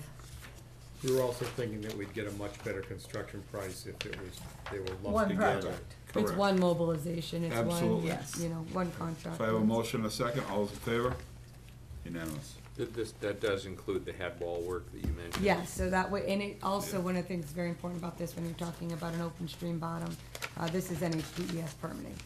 So this will take some engineering permitting, not just straight out construction. Will it be open stream it when you're done too? Most likely, the stream rules require that. Okay, so the next one we have is the Elaine sewer and drainage replacement. So Elaine Street Drainage and Sewer, basically, this is the infrastructure that if it gets done, it's 1,100 feet of clay pipe. So this is the old brittle pipe that is known to break and fail. Yeah. It replaces 500 feet of the corrugated metal pipe that's down at the bottom where Richards and Elaine meets before it goes cross-country over to, towards the plant. This allows us to do something very similar to the Ann's Lane. We'll do that work and then come back and pave Elaine Street, but also while we're right there, Richard Street, which does already have the PVC sewer, but is in horrific shape. The paving. The paving. Questions of the board? Since Richard has the good pipe Mm-hmm. already, but stress that Yep. in the article, because I think it makes it more attractive to me, understanding that you've already got the good pipe next door, and this will kind of unify the project. Yeah, if you refer to Richard Street and the nice plastic or whatever pipe, Any other questions? Is this all failing, or, well, it's clay. I Yeah. asked The them. clay pipe is, one, we don't put in 6-inch anymore, it would end up being an 8-inch would be PVC, one to handle capacity. But secondly, these projects, their secondary roles to address I&I. Yeah. You may well know that over 60% of the flow that we treat in the plant is just groundwater, stormwater related. If in the next sewer bonding round, we're gonna keep that project to what's truly necessary, if we have more of these projects to eliminate I&I, we can hopefully forestall the real need to put in the 2 new aeration lagoons, the more expensive items. So what this not only does for me is, for us, is secures the pipe for the next 50 years, allows us to pave the street, but also eliminates I&I into the plant, so that Could you just, I&I, just so people at home watching? Yeah, I&I is inflow and infiltration. Every time it rains, like yesterday, we see a significant jump in the plant flow, anywhere from 500,000 to, in some cases, 2 million gallons. It's expensive to treat. It keeps the size of the plant, the operating size high, and it takes up capacity that otherwise could go to serve other homes, other good purposes, rather than just groundwater. The clay pipes leak. Yeah. Thank you. Okay, the I one, like- the one thing that I wanna think, is this something that we could hold off 1 year for? That is a possibility. We, again, this was part of our CIP plan. Similar way that we, allocated for Lock Road and Winnicott and Moulton and a few others. Yes, it is quite possible that this project could be, would it be catastrophic to the town or the department? No, it would not be. My only concern is, one, you've got a lot coming on this year, and Yeah. this We have a other lot right drainage. now. You got a lot going on right now, I understand that. Yeah. And I just don't wanna overburden your department with this. There would be, the lag is, there would be some design time with this. This isn't something we, open up the street tomorrow. In other words, the day after The only difference, I can look at it both ways. If you were to say to me, which should come first, the chicken or the egg? We just talked about the Park Avenue. Park Avenue has 2 culverts. They're large, contributing areas that go to it, and also a road improvement that really needs to get done. This is smaller, but I just fear, I don't want to send the wrong message that it's not important. And I don't either. Yeah, it's one I of don't those either, I things. just wanna make sure that we don't overload it and everything gets turned down. Exactly, And and that's- if that were the case, then it would be, stressing the importance, then our infrastructure project is Park Ave. Let's really focus in on it and have everybody understand that this is the one we're doing this year. I tell you, ultimately, what I'd like to see, I would like to see a couple of, if not capital improvement funds, but capital improvement articles every year, knowing that we're gonna spend 500,000 a year on drainage, we're gonna spend 500,000 a year on sewer. Right. I would like to see that, and then, sort of like how the road improvement does, you pick what you need when you do that. I would love to see that type of a setup, but. I make a motion that we hold this for a year. I'll second it. Second? All's in favor? Unanimous. Okay. And try to get where I'm coming from is, Oh, I would, completely understand. I think we need to look at that over the next year or two, is to doing that, and having $1 million, 500,000 for sewer, 500,000 for drainage, Definitely. and we do that each year. The only thing about putting in a capital improvement fund is, then you have to vote to take it out of the capital improvement fund. Where if we did a warrant article each year, like we do the paving, then you'd have that available to do that. Understood. Understood. Okay, trailer? I have a- Ejection trash trailer.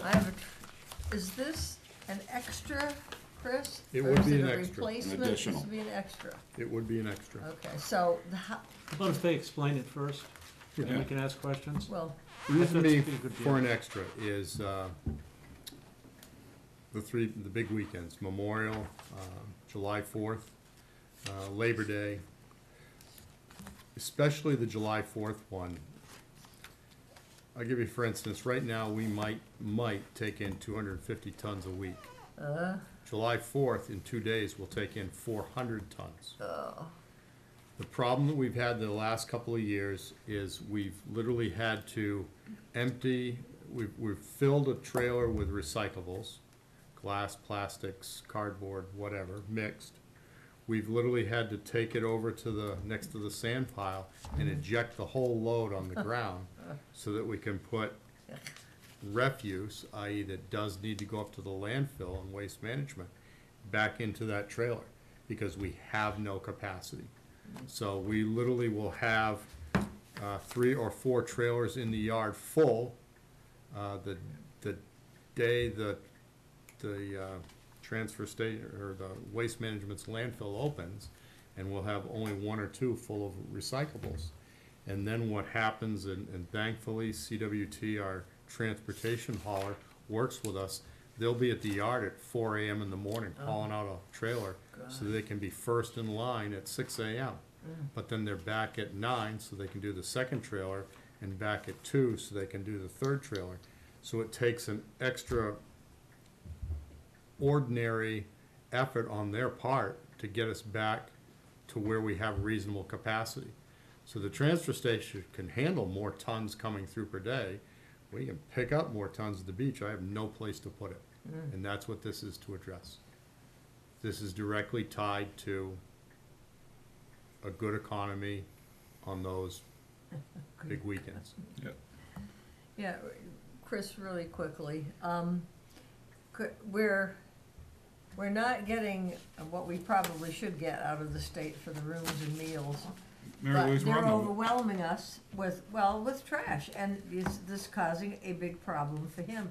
I will certainly support this article, but we are being messed up 6 ways from Sunday by that We have a state. motion by Mary Louise to accept. We have a second. I'll second.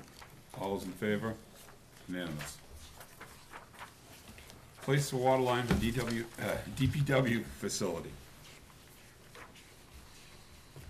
You got the sketch up? I do. I got a little verbiage to read.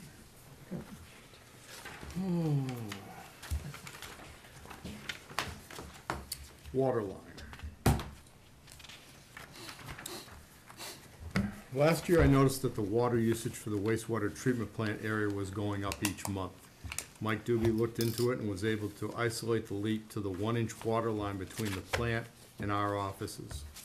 During the summer, we did dig up the line in an effort to isolate the leak. Given the overall length, it would be much easier just to replace the whole line. We dug holes where the water line was. We never found the leak. In looking at our overall needs, I'm drawn to the need to also alleviate the fire risk in our office and garage area. I am reminded of the fire that destroyed the Henniker, New Hampshire Public Works garage back in January of 15. It destroyed 5 snowplow trucks and 1 grader with a combined worth of over $1 million. We do not have a sprinkler system in our garage/office building. We currently have 15 pieces of equipment in our garage stored there with a replacement value of $1.8 million. To address this issue, we've met with Aquarian Water with the intention of looping 2 mains they have, bringing an 8-inch main and hydrant through from their northern line to our facility. The first phase of the work will be to install just 540 feet of an 8-inch water line right to our building. Future phases would address the rest of our facility. We're talking with them about the overall cost to loop the water line between Tide Mill Road and this line that you see on the northern part of our site. Go ahead, Mary Louise. Yeah, you mentioned a 1-inch line. I hope this might be bigger than 1 inch. The new one will be 8-inch. Okay, the new one will be 540 feet of 8-inch main. And we would end up with a hydrant in our yard over by the carpenter's shack. Oh, great. This location would then make it, if there was ever a building expansion or a major improvement to our highway complex garage, this would be used for that. And I mentioned to Chris on his way in, just to kind of confirm for me, because I'm concerned about all the stuff that's on the Public Works lot. But apparently, Public Works does have a diagram or a plan or a plot or something showing where all the lines go. So that makes me feel better. Yep. The only thing that this line would conflict with is the sewer interceptor that comes down Penniman Lane, well, from Richard and It won't cross over, water's on Richard the and other Lane. side. Water's on the other side.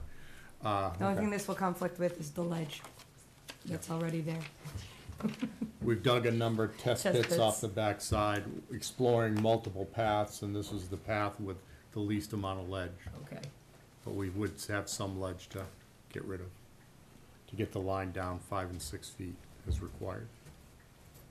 So again, you know, as I said in my opening statement, this is one of those things, well, I could avoid it every year, and just keep paying a little higher water bill. I don't think that's what you really want me to do. Right. Secondly, I don't think we should avoid the issue of we could lose our public works garage. Yeah. It has happened in the past to other departments. I believe if it's, you know, there's another one that happened this week. Danbury. Danbury lost their Danbury. Public Works garage Yeah. Oh, with I all their wasn't aware of vehicles in that it. So Yeah. Yeah. I knew there was another one that happened shortly. If they'd had a sprinkler system, they might not have Yeah. lost so much equipment. Right, and in the Hennecker situation, and rereading the article today that's online, they had finished plowing, they put all the equipment away. An hour later, they were called back, or, hey, and the garage was fully engulfed and nothing Wow. was saved. I'll move to put this on the warrant as is. I'll Second. second. I have a question. How much extra is the water bill, I mean, right now? We're probably talking, it had tripled in 3 months, so it went from 200, it's probably up to 600. Okay. Ugh. And if you had a fire at night with the trucks in there and stuff, just approximately, the loss would be how much? $1.8 million, not including our office Okay. loss itself. So we're talking $85,000.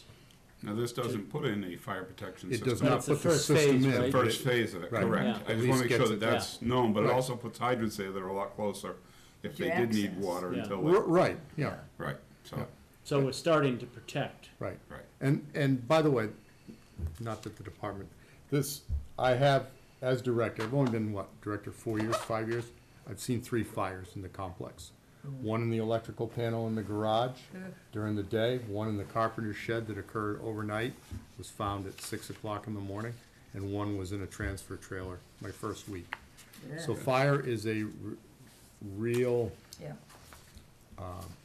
nemesis for the department. Absolutely. So we have a motion and a second. Yep. All those in favor? Unanimous. Next one, we have the Sidewalk Capital Reserve Fund. I would frankly take this out. I think we have more to worry about right now than sidewalks. I like to see this be in there, but come out of the unassigned fund balance, which is something that's gonna need to be done probably, maybe we can, we're gonna start doing this every year, right? That's what a capital reserve fund will do. Right, so can we initially take 100,000 out of the unassigned fund balance to start it, so we don't have to? Fred, I'm can that not- happen? Oh, you can take anything out you want, just, you're gonna eventually deplete the amount of money you Right. need. Right. Gotta be careful on how much you take, that's Right. all. I'd move to hold this for another year. I can't support this. Do we have a this second? Well, can I hear from Yep. these guys what they think? Well, Sure. In jumping on what the chairman said earlier, I think we need to, you know, each year there has to be an effort to address the major points within the town. Be it road, you know, we already have, the paving line. We already put away 300,000 for major capital improvements that we, you know, that in the future we come up with a, sewer line. And what was the other one you had? Oh, drainage. Drainage. Something.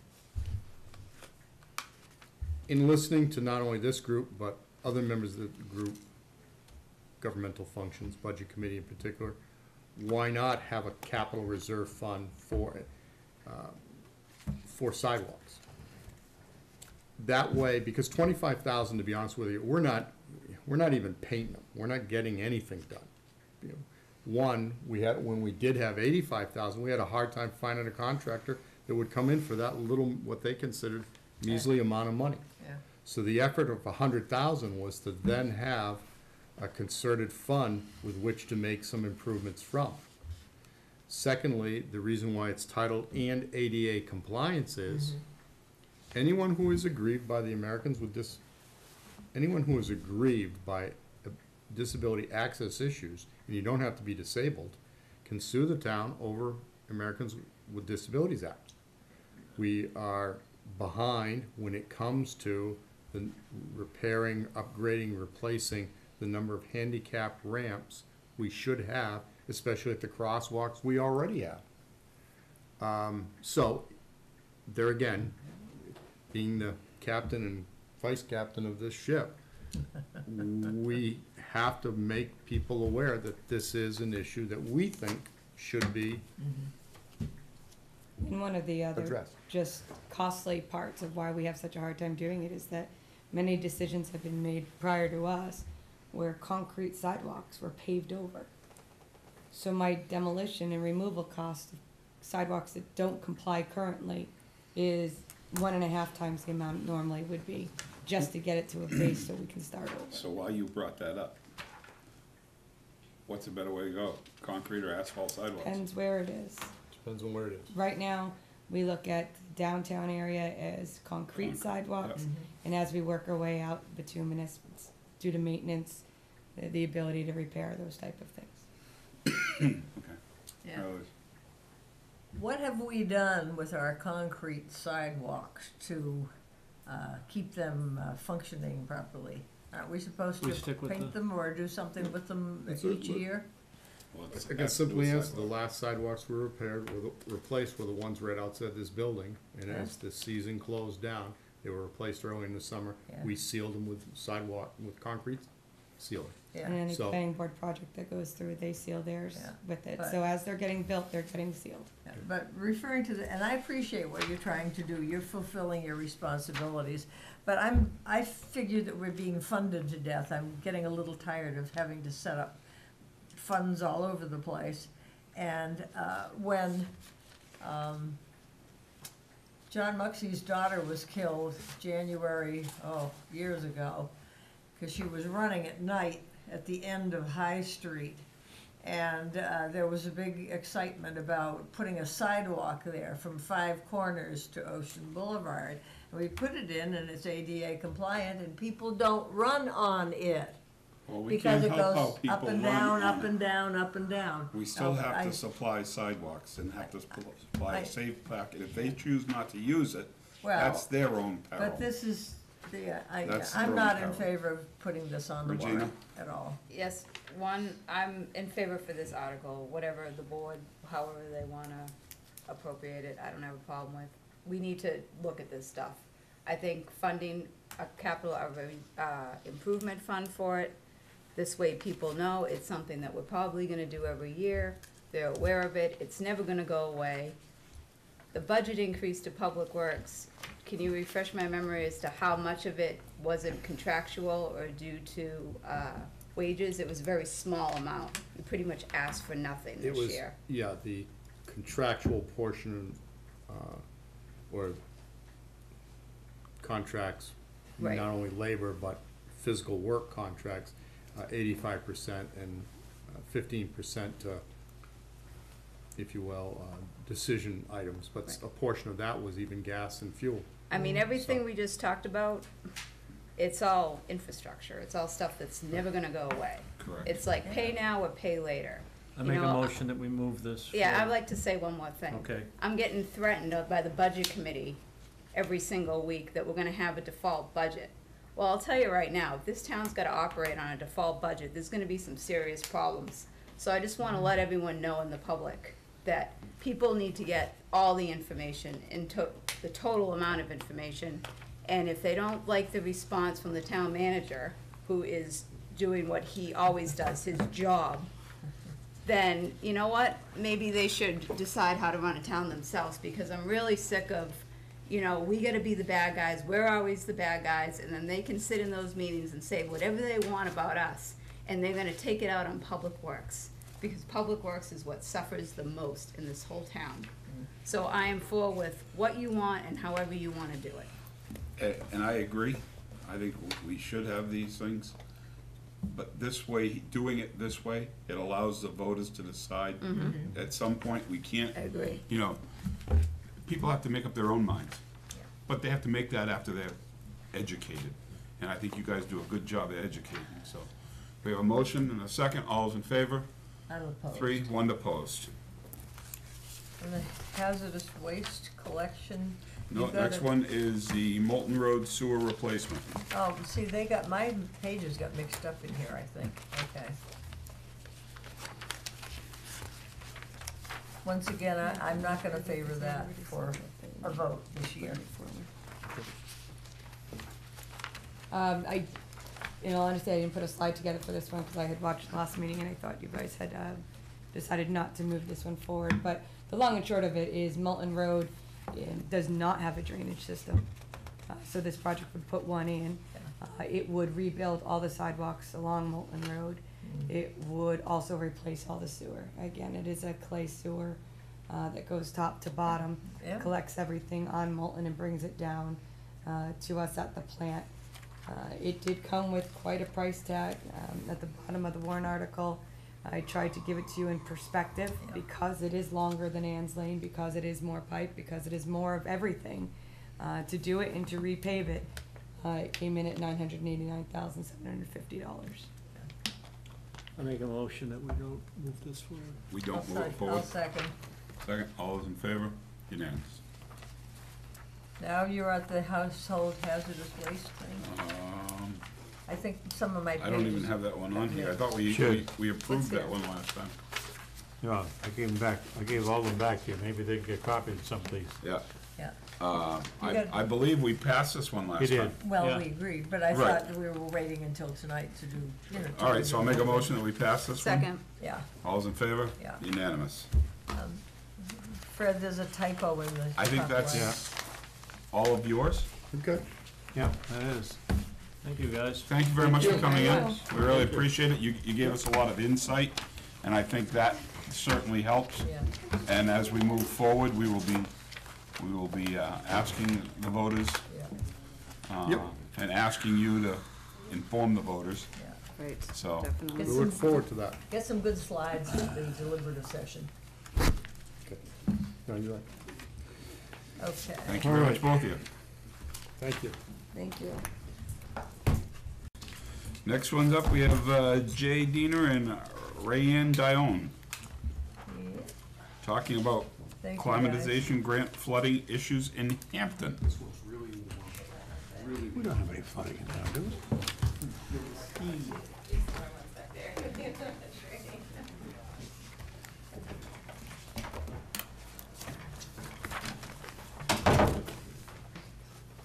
Keeps on raining, they're gonna have to build us an ark. Thank you. I think Thank I you. have mine.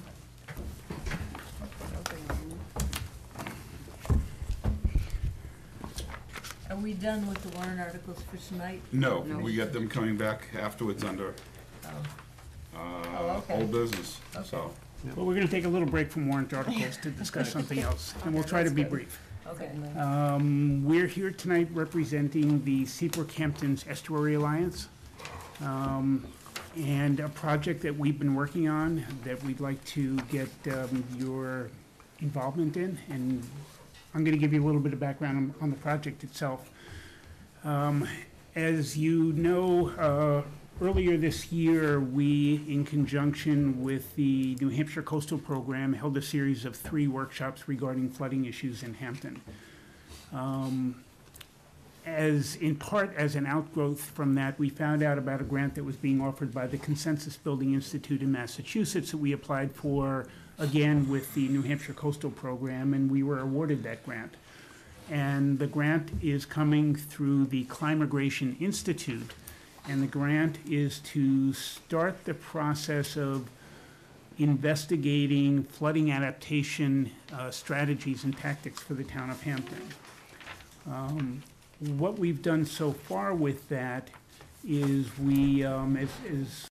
with the funding that we received initially, we hired an independent planner who worked with us to develop a survey that we distributed to town residents and municipal officials in Hampton. And what you've got in front of you are the results from that survey. We had about 70 people respond to the survey, and it covers a wide variety of issues all related to flooding. You'll see how many of the respondees have properties that have been impacted by flooding, how many of them have flood insurance. There's information about who they feel should be responsible for dealing with flooding issues, and is it the property owners, is it the town, is it the state, is it the federal government, or is it a combination of those? There's information about their opinions about whether or not vulnerable properties should be rebuilt. If properties are flooded on a repeated basis, should they be rebuilt, or should something else be done with them? We talk about, there is information about long-term adaptation planning. There's information about what we've called voluntary buyout programs or managed retreat. There are comments about what people envision their town will look like in 50 years from now, as well as what the town should be doing about flooding issues and what long-term adaptation planning should be. And so that creates a situational assessment for this project. It gives us an understanding of what the town, what your constituents think about flooding and what its impacts are to them and what should be done about flooding issues. And it's great information to use to start the process with. So we conducted the survey. We also conducted a number of one-on-one interviews with some municipal officials to get their perspective as well. And that takes us to the next step of this process. And Rayanne's going to tell you a little bit about that and what we're looking for from the board this evening. Sure. So to continue building upon this grant work, we are looking to form what we are calling a Coastal Hazards and Adaptation Team, or by its fun acronym, CHAT. The purpose of this group is to help guide and inform the development and implementation of a fundable coastal adaptation planning project for Hampton. The group would be composed of municipal staff and board members. We all know that community involvement is critical to the success of any town planning project. This is why we see CHAT being a key resource for engaging the community and helping to build support for those flood adaptation strategies that best address the flooding in Hampton. Lastly, we would like to see this effort evolve into a long-term planning process that helps our community better understand and implement coastal adaptation strategies to cope with coastal flooding from high tides, storm surge, and sea level rise. We are in the process of talking to other boards and commissions. So far, we have a member of the planning board that is joining us, as well as the town planner. We look to have the first CHAT work session in early January 2019. And so we're here tonight to see if one of you would be interested in participating in that group. Mr. Chairman, I would be interested in participating in it if it was the will of the board. Fine, the consensus of the board? Yep, sounds fine. Yep. So Regina will be. Excellent. So. Great, thank you. May I ask a quick Sure. question? I've been receiving some questions from senior citizens, many of whom do not have a computer. They'd like to participate in the survey. Is there any way we could put some kind of cards, perhaps in the you know, planning office, or someplace where they could just pick out a little card and fill in the questions and? Yeah, so we tried to accommodate that. We did have a limited budget, so we couldn't do a massive mailing, but we did have it available at the library, and it was also available in town hall, hard copies, so people that came into those venues could take them. Or so. town hall might be an easier access if you That's could what have we a have in little here. Yeah. little container. Yeah, with I had a big postcards poster that and- people could fill out on the spot and then put there for you, so you could. Yep, and there There was- are people interested, they want to make their thoughts known, but they feel. And Mary Louise, they do have that upstairs, or had it upstairs. We Had it- did. Yeah, the survey is completed now. Our Yeah. survey's Yes, we did completed, have but it. they had that upstairs. Well, but I didn't know that, and a lot of people obviously didn't know that because they're telling me they want to be able to participate and they don't have a computer, so. Well, That's then why they ought to yeah. call and ask Yeah. Ray Ann, and she could have told them quite simply, or you could have asked her and she could have told you Yeah. while the survey was still going on. Well, when you have a future survey, man, you know, Absolutely, we did try let to us take know that. and I'll be happy to Sure. share the information. Okay, so we'll have Regina as Yeah, Thank you. our representative from the that's school. good. Could I just say, I've actually met with Jay the other day to talk about this a little bit, and, I like how the first thing you told me that we need to do like a situational assessment Right. of everything that's going on, because we got flooding, you know, in one place for certain reasons and maybe somewhere else for other reasons. So I think this chat, I don't know what it stands for yet, but Coastal Hazards and Adaptation Team. is gonna be a really good way to get all the, not only just boards, but Yeah. public works. Like, it really affects the Board of Selectmen, Planning Board, Zoning Board, Village District, and obviously our Public Works Department. So hopefully, a group like this can get everyone together and So We by can- chatting, you'll figure it out. chatting, That's exactly. the hope. Exactly. So Yeah, thank and you. We appreciate the fact that there are people like Regina and other members of the municipal staff who are willing to participate, because we think giving you an understanding of what the issues are and what some of the options are, and having input from municipal staff is really going to be critical to the success of this process. So we really appreciate your support. While we have you guys here, we have a warrant article for $20,000 to be placed in the Conservation Commission Fund. But not And I hear you wanna, I got a Increase it. letter here saying that you wanna increase that. Yeah, We do. Yeah, we kind of want to modify it. Okay, so while we got you here, now's probably a good time to talk about that. because they have a specific plan on this, which is good. Okay, we're happy to talk to you about that. The reason we want to change that warrant article is because we have a specific parcel in mind that we'd like to acquire on behalf of the town. Good. Right now, today, we have not, Rayanne has reached out to the property owners, the current owners, but has not gotten their approval to go public Okay, with who they are. So we can give you So- some basic information, yep, but not all the details of it. Correct. But certainly, well before town meeting and the deliberative session, all of that will be available. so do you wanna have this now and then bring it back at the deliberative session to increase it? Or is, I You're think it's saying going by to the time, change. by the time that the selectmen have the Yeah. warrant to finalize, which is January, first week of Yeah. January, Fred? January 8th, the last day petition articles. Yeah. So So you're I saying have by it- that time, I you have it think? drafted. It's drafted and ready for your review. I just finished it today. It's just, we were waiting to hear back from the property so owner we'll so that hold we off could on that one release then? the We'll map hold and off lots. on it? Before the 8th, Yes. Till we hear from you Okay. guys, we'll hold Yeah. off on that one. excellent. Okay, sounds good. Okay, Thank you. May I ask you a question? yep, Oh, It regards, and I think you're going to discuss this later this evening, I'm not sure, but your meeting schedule for the rest of this calendar year? we've already have our meeting scheduled. Oh, Now we're gonna discuss it. Oh, for next year? Yeah. No. Not this, no, the rest no. of for this year. For the rest Right of this around the year. holiday. I Okay. think. The rest of this year, we've already done ours. They're You've got thinking two they may more need Mondays. Something approved, Okay, that it won't come to fruition until after your meeting on the 17th. Do you have a That's meeting the thing. following the 17th? we should. It's but we're provisional. not. Well, one's Christmas provisional. Eve and one's, wait, no, Your no, meeting no. on the 27th is I'll just bring candy. provisional. yeah, we have a provisional meeting on the 27th, Right. Okay, if we need to have that. okay. So, So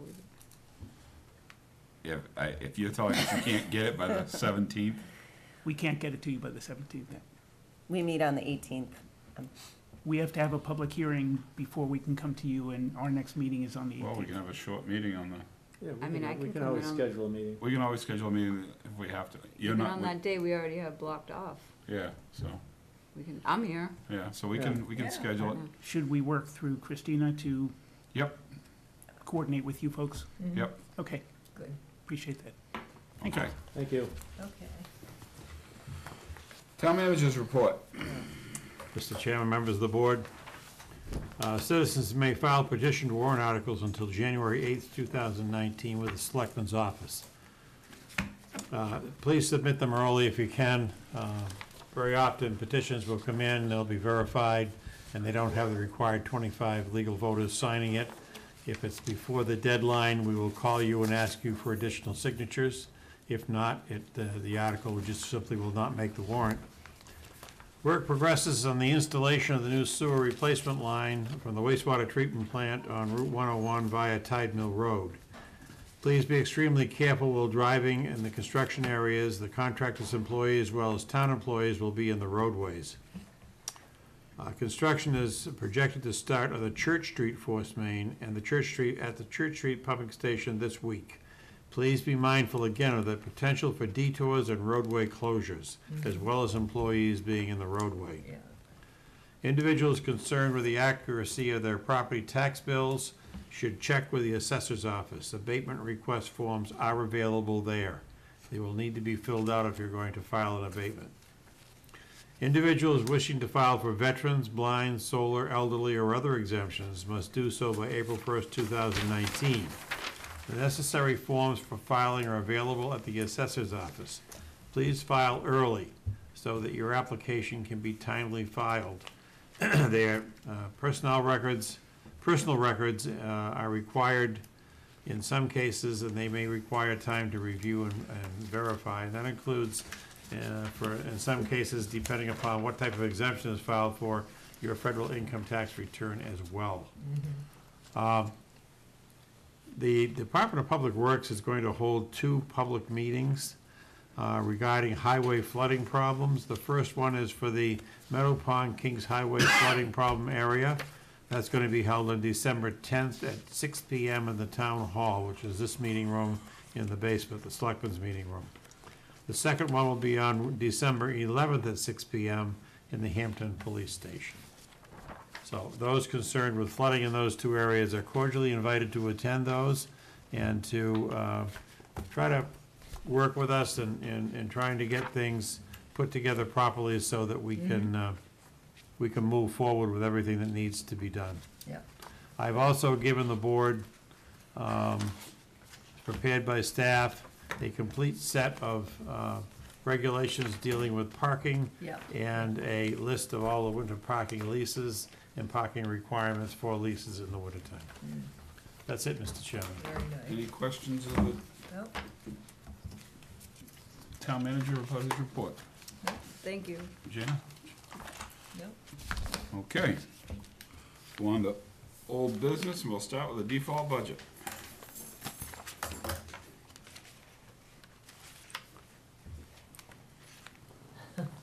Good evening. Good evening. How are you today? It's not morning yet, huh?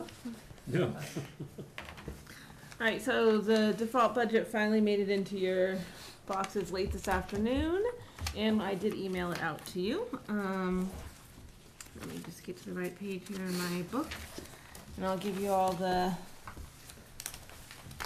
totals and all of that. So, the 2019 board budget that is before the budget committee right now is $28,192,606.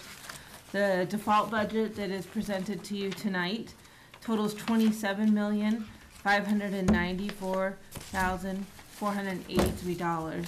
That amount is $598,123 lower than the 2019 proposed budget. Right. And it's $752,171 higher than the 2018 budget. So it's up 2.8% over the 2018 budget. The first 2 pages that you had in your packet is a summary of all of the changes, all of the line items that changed from the 2018. You can see that the large largest portion there is made up of wage accounts that are a result of collective bargaining agreements or changes approved by the governing body. The second section is the benefit lines. They're related to wages and therefore fluctuate with changes made to wages as approved by collective bargaining agreements and the governing body. Health insurance is related to the rate increase that we had from Health Trust, and that's for the municipal section and the library. Life insurance, there's an increase from 18 cents per thousand to 21 cents per thousand. That's a policy that's required by for the employees by contract. Employee benefits are related directly to the collective bargaining agreements that were previously approved by the legislative body. So in that section, you see your holiday pay, career incentives, uniform pay. Those are, everything in that section right there is strictly linked to a collective bargaining agreement that was approved by the legislative body. The line item for, let's see, what is this for? This is for the regular wages in the police, the detective section of the crime control section of the police budget. That's from the funding that was approved by the 2018 town meeting vote in Article 3 of the school district warrant for the new school resource officer. The new equipment in fire is the next one. It's reduced to 0, as in 2018, the budget amount was to purchase hydraulic tools for engine 4, which was a one-time expenditure, so it cannot be in the default, so that has been removed.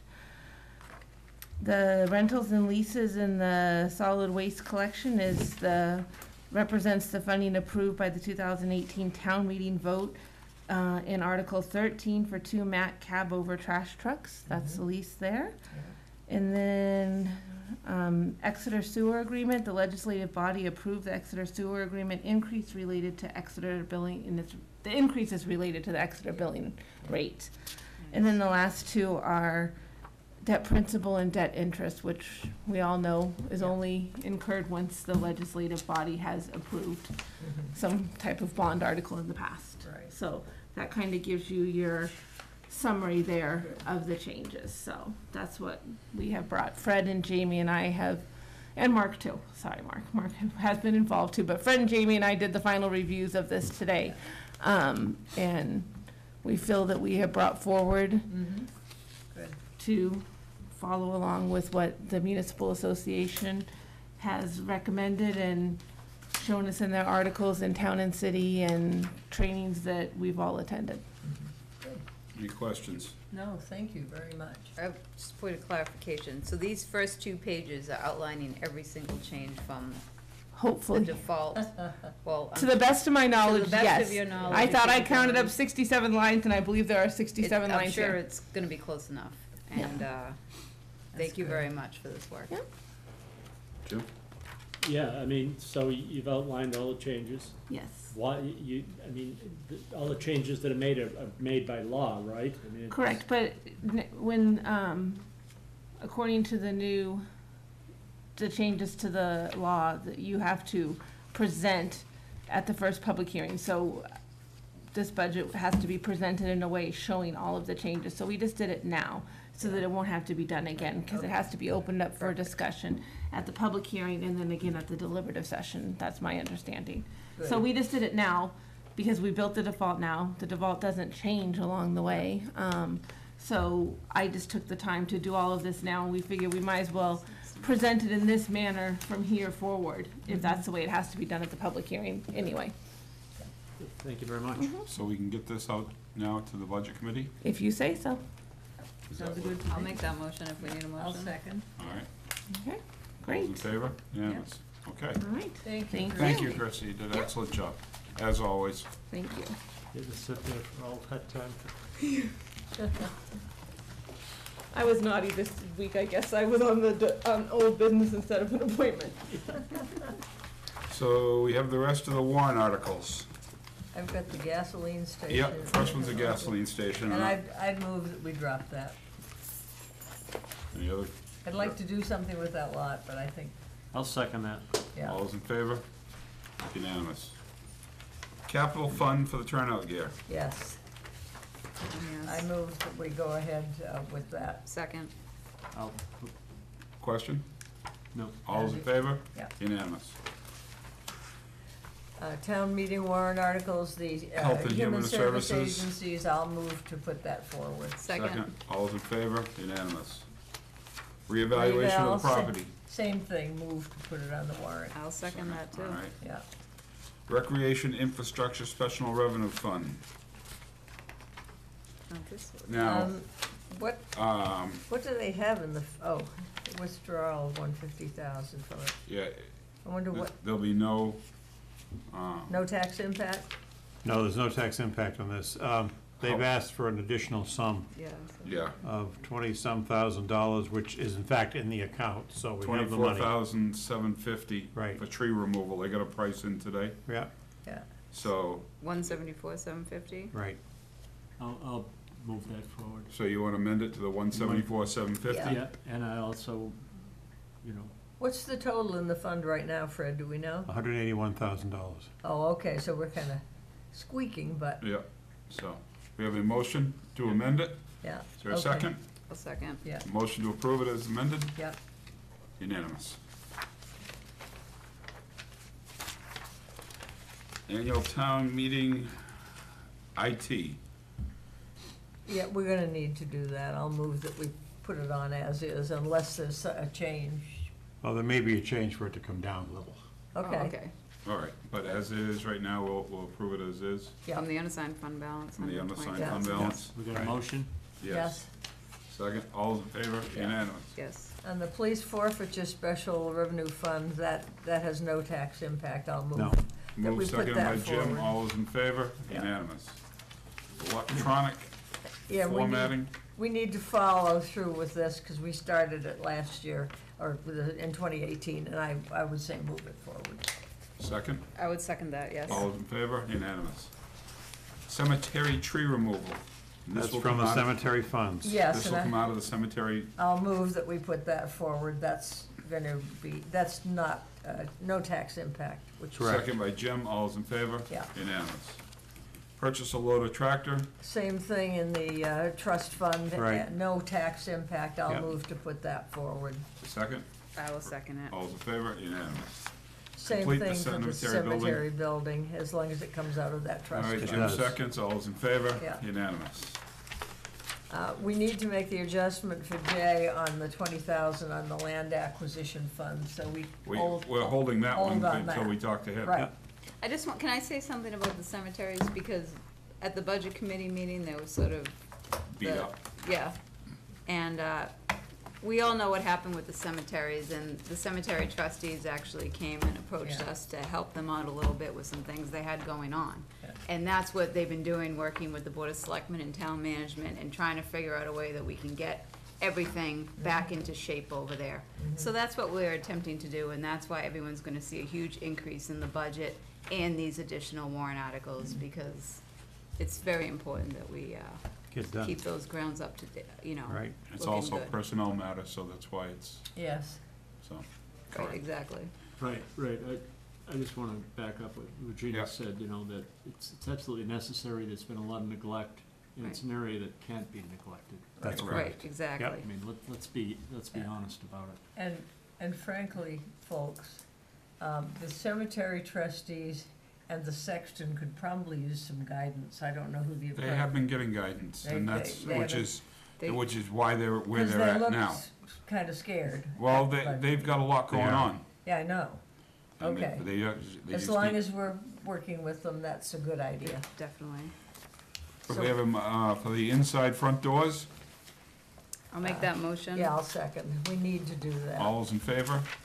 Unanimous. Too bad we didn't do it last year, the whole thing. The Naval Committee Fund, $10,000 to have a Naval Committee Fund. For what? For Come the from the- USS Virginia, or is this a separate fund from the USS Hampton? I could- It's gonna be all for the same everything. thing. Well, whenever. So it Whenever will- they need something, that'll come out of that fund. So we're not calling it the USS Hampton or the USS Virginia.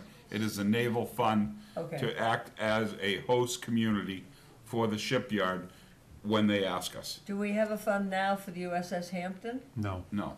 Okay, didn't so we don't have to incorporate anything? Correct. that's So correct. this I'll will make be a just motion. whatever submarine we adopt? Correct. Correct, yeah. So motion by Okay. Regina, I'll second it. All those in favor? Unanimous. Okay. Fund 21 balance to the unassigned fund.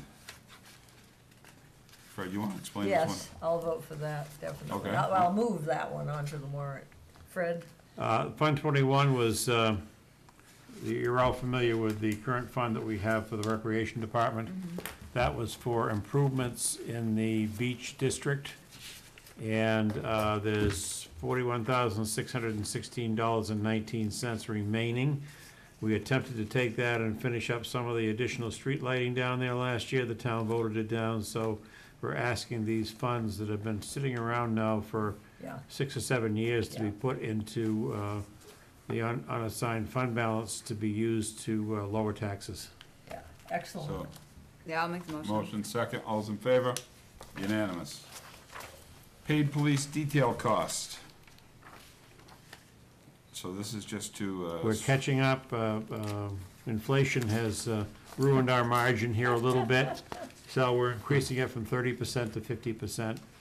These are funds that are paid by, not by the town, but by others who hire our police officers, and these pay for those costs that we incur when they're hired, for instance, retirement allowance and so forth. So pay for our sick leave and I'll make that vacation. motion second? Second. All those in favor? Unanimous. This is revenue, Fred, right? That's correct. Repeal of the false alarm fees. I'll This is- move that we put it on as is. I'll second. All those in favor? Unanimous. Veterans tax credit, go from 500 to 750. I'll make that motion. I'll second. Second. Okay. Second, all those in favor? Unanimous. Change veterans service-connected disability. And that is vote to increase the amount of the veterans credit from 2,000 to 4,000 in accordance with the chapter of the law that passed this year. I'll make that motion. I'll second. All those in favor? I'm gonna oppose. I think we're doing too much too fast here. It's all done by state law. State law said they could do this now, right? Yes. It didn't say you have to do it. They said you're allowed to do it, right? No, it hasn't changed in like 25 years. Yeah. That's why they finally put one through to Yes. increase it. To increase it. We So have people, we have a few people who have this exemption, but they've had the same exemption for as long as they've. Oh, it already exists. Okay, Yes. that wasn't Right. clear to Yeah. me. Thank you. Sorry about that. Increasing the amount. It's increasing the amount Yes. from 2,000 to 4,000. Got you. So are Okay. you approving that now? Are you- Yes. Okay, so Okay. unanimous. Optional tax credit for combat service. This is a brand-new statute. It hasn't been there before. If we have National Guard or Army Reserve or military reserve forces that live in town and they're called to combat service, called up by the federal government, we can give them a $500 combat service exemption on their property taxes I'll while make that they're in motion. I'll combat. second it. All those in favor? Unanimous. The no smoking ordinance. Oh, Fred did a great job on that. I really liked that one.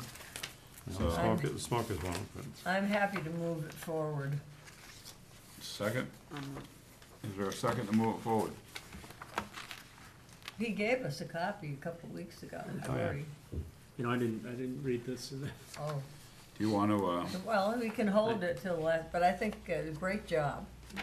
Can you summarize it, Fred? Don't smoke on town beaches. That's the The same thing we summarization. talked about last year? Yes, sir. Yeah. Yeah. All right, I'll second it. all right, all's in favor? Opposed? It also Abstention. includes public parks, cemeteries, commons. Yeah. 3-0 and 1. Yeah. You're gonna- It's very good, very well done. Firefighter safer grant? Now, I have a question, or I guess a little problem here. I don't want to see both of these warrant articles on there. I want to see one or the other. And since the firefighter safer grant has money coming in, I would rather go ahead with that article to fund four new firefighter positions for the next 3 years. I don't want to put the four new firefighters in. I think it's overdoing it, and I think it will tend to make people shy away. I would rather just see the one with the grant on this year. If it doesn't pass, then next year we could try. As it says at the bottom of the next article, it says, the 4 firefighter positions in this article are the same as the previous article and are not addition to it. If the previous article Right, passes, right. this article is null and void. Well, that's true. So, I just- so what it's saying that is Yeah. if the SAFER If grant the passes, grant doesn't, the other one, yeah, okay. so. Cal is get it. dead. So we have a motion on the SAFER grant, Yeah, I'll make a motion on that. second? All those in I'll favor? Yeah. Unanimous. The next one, the hire the firefighters, Okay, so where it has that stipulation. Correct. I will go with that. Motion. Also move, second, I'll second it. okay. I'm just unsure about, We've got That's- to have more firefighters. I know, I agree, but I also want it, I mean, it's just, it seems like we're putting it more to chance having them both in there, because some people are gonna see firefighters, 295,000, then they're gonna turn the Yeah, page I know. and see firefighters, 295,000, and Well, get that was upset and my- say no. But again, it's got it at the bottom, so what it's gonna do is if the SAFER grant fails, it still gives you the option to have those. And I what just, maybe we gotta tell the firefighters that they need to do something to make sure that people know that, because as much as I say it or we say it here, there's gonna be people that don't Yeah. watch the meetings, Yeah. and they're gonna go in, and I'm Mhm. just scared they're both gonna get voted down. Yeah, I Because agree, they're gonna say- Virginia, that I think we should move it forward, but they gotta get out there and Yeah, talk about it. sell it like they would with their contracts, you know, like explain it to them. They're out there all the time in the public. I have a question for Mark. Can we put in capital letters, are you allowed to use capital letters in the warrant articles so that we could put all in caps? If the previous article passes, this article will be. They can put it all in null. bold. Could we, I think you could put that language bolded so Bolded that would work. it would highlight the if it would fact. jump right out Yeah. at people, Bolded would allow that to do that, right? Yeah. Bolded, Yeah. bolded. yeah. I would like, if we, yeah, because it is, you're kind of between a rock and a hard place, but maybe that would make it jump out to people. Sure. Okay, and the last one we have is the code enforcement You officer. take the vote on that one? Oh, Yeah, okay, so the, I'll move that with the the second caps firefighter one. in it, yeah, okay, second, all those in favor? yeah. Unanimous. Okay, on the code enforcement officer, I'm going to beg, please, we've got to have enforcement in this town. Planning board is certainly not gonna do it, but I would strike the, singular and put code enforcement officers, plural, 2 part-time with no benefits. I don't wanna see us creating another position that's got benefits, and people are a little upset over salaries anyway. So I would move that we change the wording to plural, to instruct, to appoint 2, or to appoint code enforcement officers who blah, blah, blah will be responsible. And then the, sum, I think needs to be recalculated, because I do not want to see a full-time position with benefits.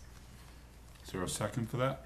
And that way Kevin could train them together, you know, get a couple of retired gentlemen or something, and if one's sick, the other one. We've also tried to do that with some of the other positions, and we've gone unfilled for so long because we Well, can't get I know. part-time people, But so, let's try, well, I'd rather try it here than lose it. is there a second? I think that, I don't know if I'm ready to second it right now. I think I'd rather see what it would be if we were to decide to do 2 part-timers compared to doing a full-time. Right now, we have about 71,000 for a full-time. So I'm not gonna second or agree to Can we ask anything for tonight. figures for our final review? Because I think the other thing we need to consider is what's gonna happen, one, I mean, you know, when we get a building code enforcement officer, everyone is gonna be calling Absolutely, all the time. absolutely. And what if, like, is Because it it's gonna not just be? building enforcement, it's Right, health. it's Yes. everything. Yes. Everything. Like, is it gonna be like the animal control officer, like, are they gonna have hours? I don't know, I feel like we need more input Well, from if you whoever it would be to talk to, whether it's Kevin or, If you have 2 people, Kevin can train them, and then they can shift, whatever hours they need to have. I think The most they can work if they're former municipal employees and Yeah. trained Yeah. would be 16 hours a week. Yeah. Yeah, Well, I'm not necessarily saying we're gonna get just former, you know, Well, But- that's probably what you're looking for, because they've got to be trained in the codes and so forth. well, that's true, Jim? yeah. Yeah, and I mean, either way, I'm gonna vote against this tonight. I think we need a code enforcement officer, but I just don't I still think this year's the year to do it. I think we got tons of warrant articles here. There are a lot of money and. Yeah. Well, we're losing though on not having enforcement. We really are. We're in trouble. We are. I'm not gonna vote for it. You wanna hold temporarily? Want to hold this until we can get back some figures? Yeah, Do that's that. fine. All right, we can do Okay. that. That was the last one, right? Yeah. That's I it. think so.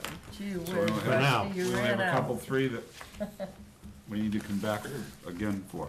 So Other the than rest, that, the the rest rest of get them all passed on to the. passed on. Yeah. Anything else on the old business? Nope. Jim? No. I have a couple of things.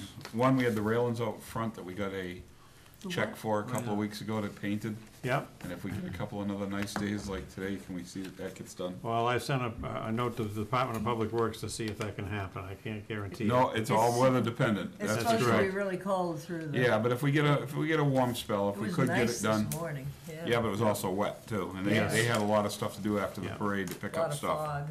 So, and the other, thing we can talk about is parking at the beach. Uh-huh. You know, we've had Mr. Preston in a number of times, and Fred gave us the information on, Yes, I haven't had a chance to really read on the it. winter leases. Yeah. And if you look at that, in the past 4 years, it's been from $1 to $700, $750 per year. I think we need to still do something at the beach there. You know, there is some, you know, we have two standards. We have the standard uptown, where people are allowed to park there. Yep. But down the beach, we have a different standard. And even if we change the beach, we're gonna have a different standard, because the beach, in the summertime, that's a paid parking lot. But I'm thinking in the off-season, for the small amount of revenue that we have from that, I think, notwithstanding still requiring our businesses that have rentals to have parking, I don't think this circumvents that part of that law or ordinance, that we allow people to park in the front space of the Ashworth Ave lot. As you look at the lot to the right side, there's probably 25 spaces there. We allow them to use those spaces and those spaces only, and have a couple of conditions. One, they have to have a town parking sticker. And two, the vehicles, like they make them uptown, have to be moved the day after the storm to allow Public Works to be able to completely plow that area. Yeah, If they're not, if they don't move their vehicles, they're subject to tow. yeah, So I think that's a fair and reasonable. that's good, Um, yeah. Any other questions from the board? No, I think it's fair, but what if they can't move their vehicles Why couldn't they? because of the snow? yeah. That's the risk? That's their risk. They have to shovel their vehicle out Yeah. Yeah, and get it moved. The town will clean up behind it, right, okay. but they have to move their vehicle. We can't, you know, we're not, No, it's the I same agree thing with they you. I have to just do wanna- uptown. Yeah. Yeah. No, I agree, yeah. I think, Yeah, Fred, do you have any? No, as long as we can get a plow in there and clear behind those vehicles, they can get them out. Right. Yeah. Okay. because you're gonna be plowing more snow. When you You know, plow, and- you're gonna and push it's- snow in there. Well, we'll be pushing it away from the Do you vehicles, want not a towards them. Well- motion on that? Sure. I'll make a motion that we do that. I'll second. So we have a motion, and what we will do is, again, it's more signage. Yep. We'll have to have a sign on the building and let them know where they park. No place else in the lot, right there, so it doesn't hinder any of our parking. Doesn't hinder the police department when they have their training down there for people parking all over the place. And it allows those people to be able to park there. So we'll have a sign that says parking permit only.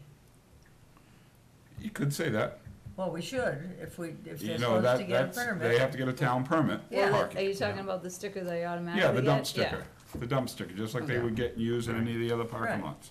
Yeah. And this is only from November 14th to March 14th. Correct. 15th, November 15th to March. Right. During the no parking, yeah. During, Right. during when the parking lots are closed. Right. Once the parking lot's open, that goes away. Right. Right. But it Right. helps for the winter. We Yeah, can do that. good idea. So I And have a I think motion, signage will be critical. and signage will be critical, and I know it's, a I'll little move extra's gonna come we out of go that. ahead, Well, yeah. Jim passed I already- it, you Oh, you seconded did. it, all those in favor? Okay. Unanimous. A legal sign. Legal sign, yes.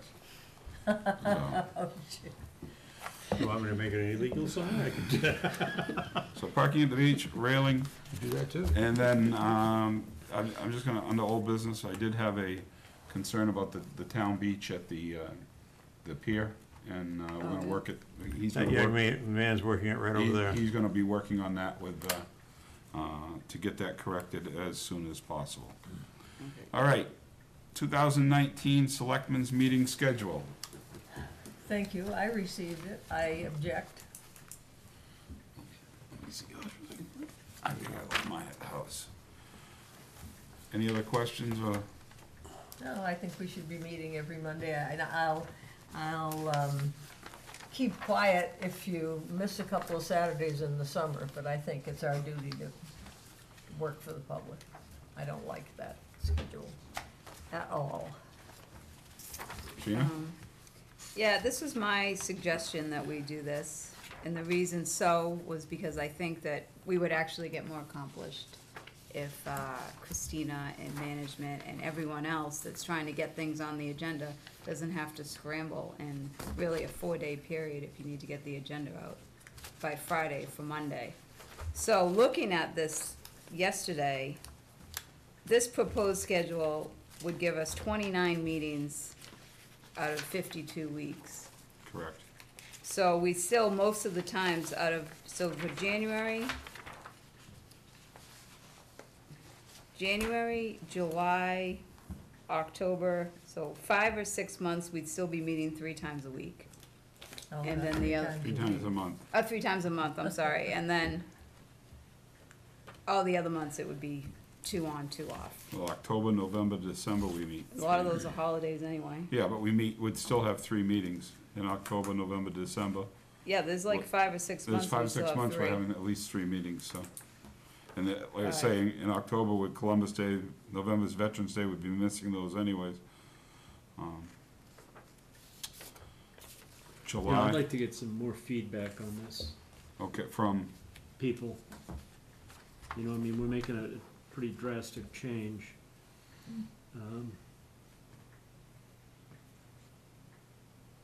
Yeah, I mean, I would go with our schedule as we have it now. I'm not ready to vote. I'm not ready to approve this.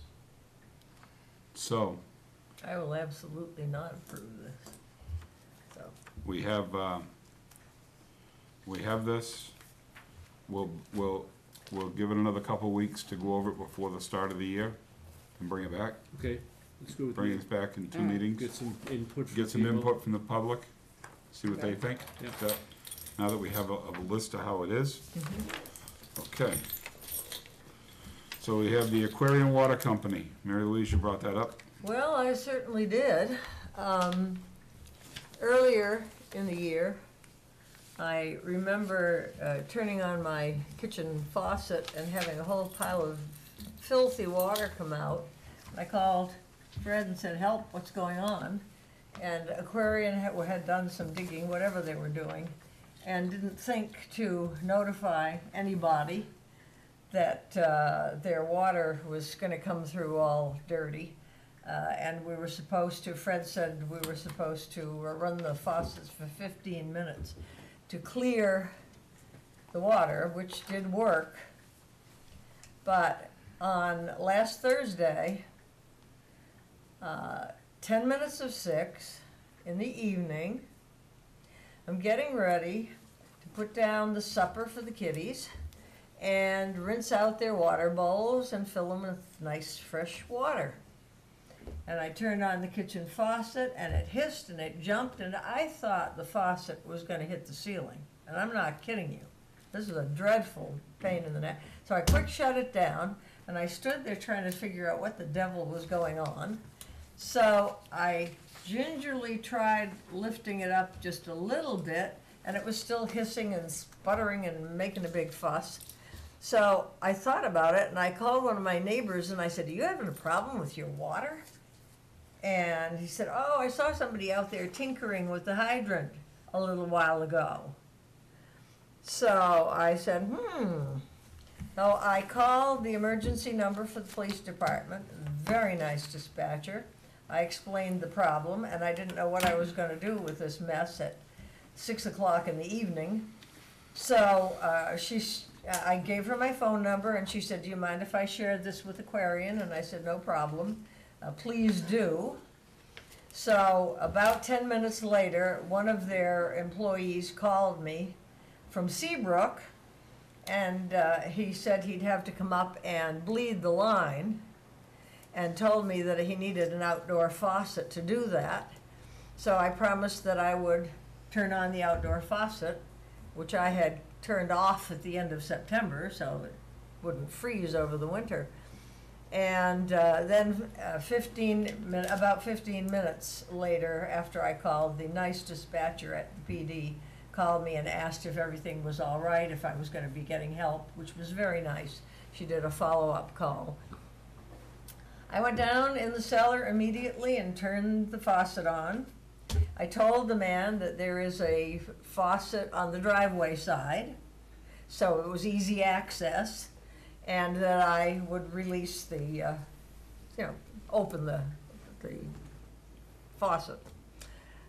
10 minutes of, and by the way, there's no water, so I went to my budget meeting backing out of the driveway at 10 minutes of 7, and the nice gentleman was there, and he opened the faucet, and it was spitting out a huge amount of water with a whole bunch of coughs and spits and whatever it did, and it was jiggling the outdoor faucet. So I figured I'd deal with whatever when I got home. I got home about 9:15, or it was 9:15, right in that neighborhood. And the first thing I saw was the driveway all the way to the barn with water. A neighbor told me that the gentleman was at my house for at least 20 minutes. And all that time the water was spitting out. I don't know how many gallons that represents, but I'll tell you one thing, I'm not gonna pay for that water. So it's all down the driveway, dug a hole in my strawberries under the faucet, and I went down in the cellar to shut off the faucet so that I wouldn't forget it, and I happily turned around and saw water all over the cellar floor. My house was built in 1903, and I have a laid rock cellar foundation. And I never use the outdoor faucets without hooking up the hose. Well, the hose was packed in the barn at the end of September because I didn't need it anymore. And the faucet, which is right up against the house, was spitting out huge quantities of water in addition to the puffing with the air. And so I enjoyed 2 days of cleaning up the cellar where all the water leaked. One of my neighbors had also called me early on and said she was having a terrible time and her husband wasn't home and she didn't know what to do. So I told her the Aquarian truck would be coming, she should flag him down when he went by her. Since then, I have learned from friends who have called that down as far as Dunvegan Woods, they had problems with air in the line. I am furious. I don't know whether they were trying to, that we've received notices that say we have already cleaned the hydrants, 17 hydrants, and we have 469 more to go or something. I thought it was made clear to them, and I think they should know already, that they shouldn't be servicing hydrants in the cold weather. And once I did get home, after I shut off the faucet in the cellar, I turned on the kitchen faucet again. It was spitting and huffing, not as bad as it had before. Then I got a pile of dirty water. Then I went into the bathroom, and that huffed and sniffed and made a racket, and dirty water again. And then I flushed the toilet, and a big puff, and the ceramic lid on the toilet tank was up about an inch. It popped right up in the air. So I left the water running. I will tell you, I have no idea how many gallons were consumed with the man trying to bleed the lines. And then, of course, I wasted water. I didn't mean to waste water, but trying to clear the line with the dirt. And I am not a happy person. This is twice. Have you called Aquarian and to explain the situation to them? Beg pardon? Well, their service technician knows perfectly well what happened. He heard it all. But you're claiming now that you had a water bill. Have you called them and explained No, that I to them? didn't say I have a water bill yet. Well, you said you had a bunch of water that you weren't paying for. Have you called them and asked them about that? No, I haven't called them and asked Well, them that because would I'm probably be the absolutely first place to furious start. with them. And I'm trying to calm down before I have any That would communication. probably be the first place to start. Well, the It first seems like place they to had some air in the start line, and is to that's how you get rid of it. Well, have they been telling us when they have dirty water and stuff, Fred? I thought we agreed with them that they would notify us if they had, dug up a pipe or something and they knew the water was gonna be dirty, so they'd tell people to run the water for 15 minutes. I don't think this was a digging situation. I'm sorry? I don't think this was a digging situation. No, I know that, I agree with you. I don't Right. know how it happened, but I am, quite frankly, furious. Well, then you ought to contact them first and then come in here and give us Well, they don't know what hour's they're history doing. of what happened. They don't know what they're doing? They call them. Their employee didn't tell them Oh what my was God. happening? It's unacceptable to have that mess. Okay. I am really, really I have a cross. question from the Hampton's building footprint data by the NHDHS. Fred? The Bureau of Infectious Disease Control would like a copy of our building footprints in the town. It's Cartographics Technologies has, CAI Technologies has that data. It's something that's property of the town and the board. I need your permission to release it, and only that data. There are other things embedded within that program that should not be released. Some of it deals with Homeland Security matters. So with your permission, we'll just give the data that they are requesting, but only the footprints of the buildings. And do you think that's fine? That should be fine. There shouldn't be a problem with that. I'll make a motion. Yeah, I'll second. Second, motion second, all those in favor? Yeah. And I have And it- one thing to add at Yes. the end. Mark did an awesome job today at the PUC hearing with Aquarian. All right. And I'm gonna save the details for a later date, but I just wanna let the public know that we do have some issues with Aquarian operations. And it gets pushed, every time that they do a new WICA filing, it gets pushed down the road because WICA filings don't let us talk about these things. So the town council and I are working on a way that maybe we can get some of these major issues, hydrants, increasing block rates, the way they build, things like that addressed. And we had a really good meeting today, and we're gonna have another one in a few weeks. Yeah. So we'll probably be updating the board with some more definite information at that time. And how about air in the water lines? They're not overly Make a cooperative. motion that we. Hold on, first of all, I wanna thank Regina and Mark for going to those today and Yes. looking out for us. She's doing a great job of that. Good. Second of all, this is I want to make a motion to adjourn. motion to At what adjourn. time? Time, It's 10:13. 10:15. Thank you, Mr. 13. Chairman. I'll Thank you. second the motion Thank to you. adjourn. All in favor? Okay.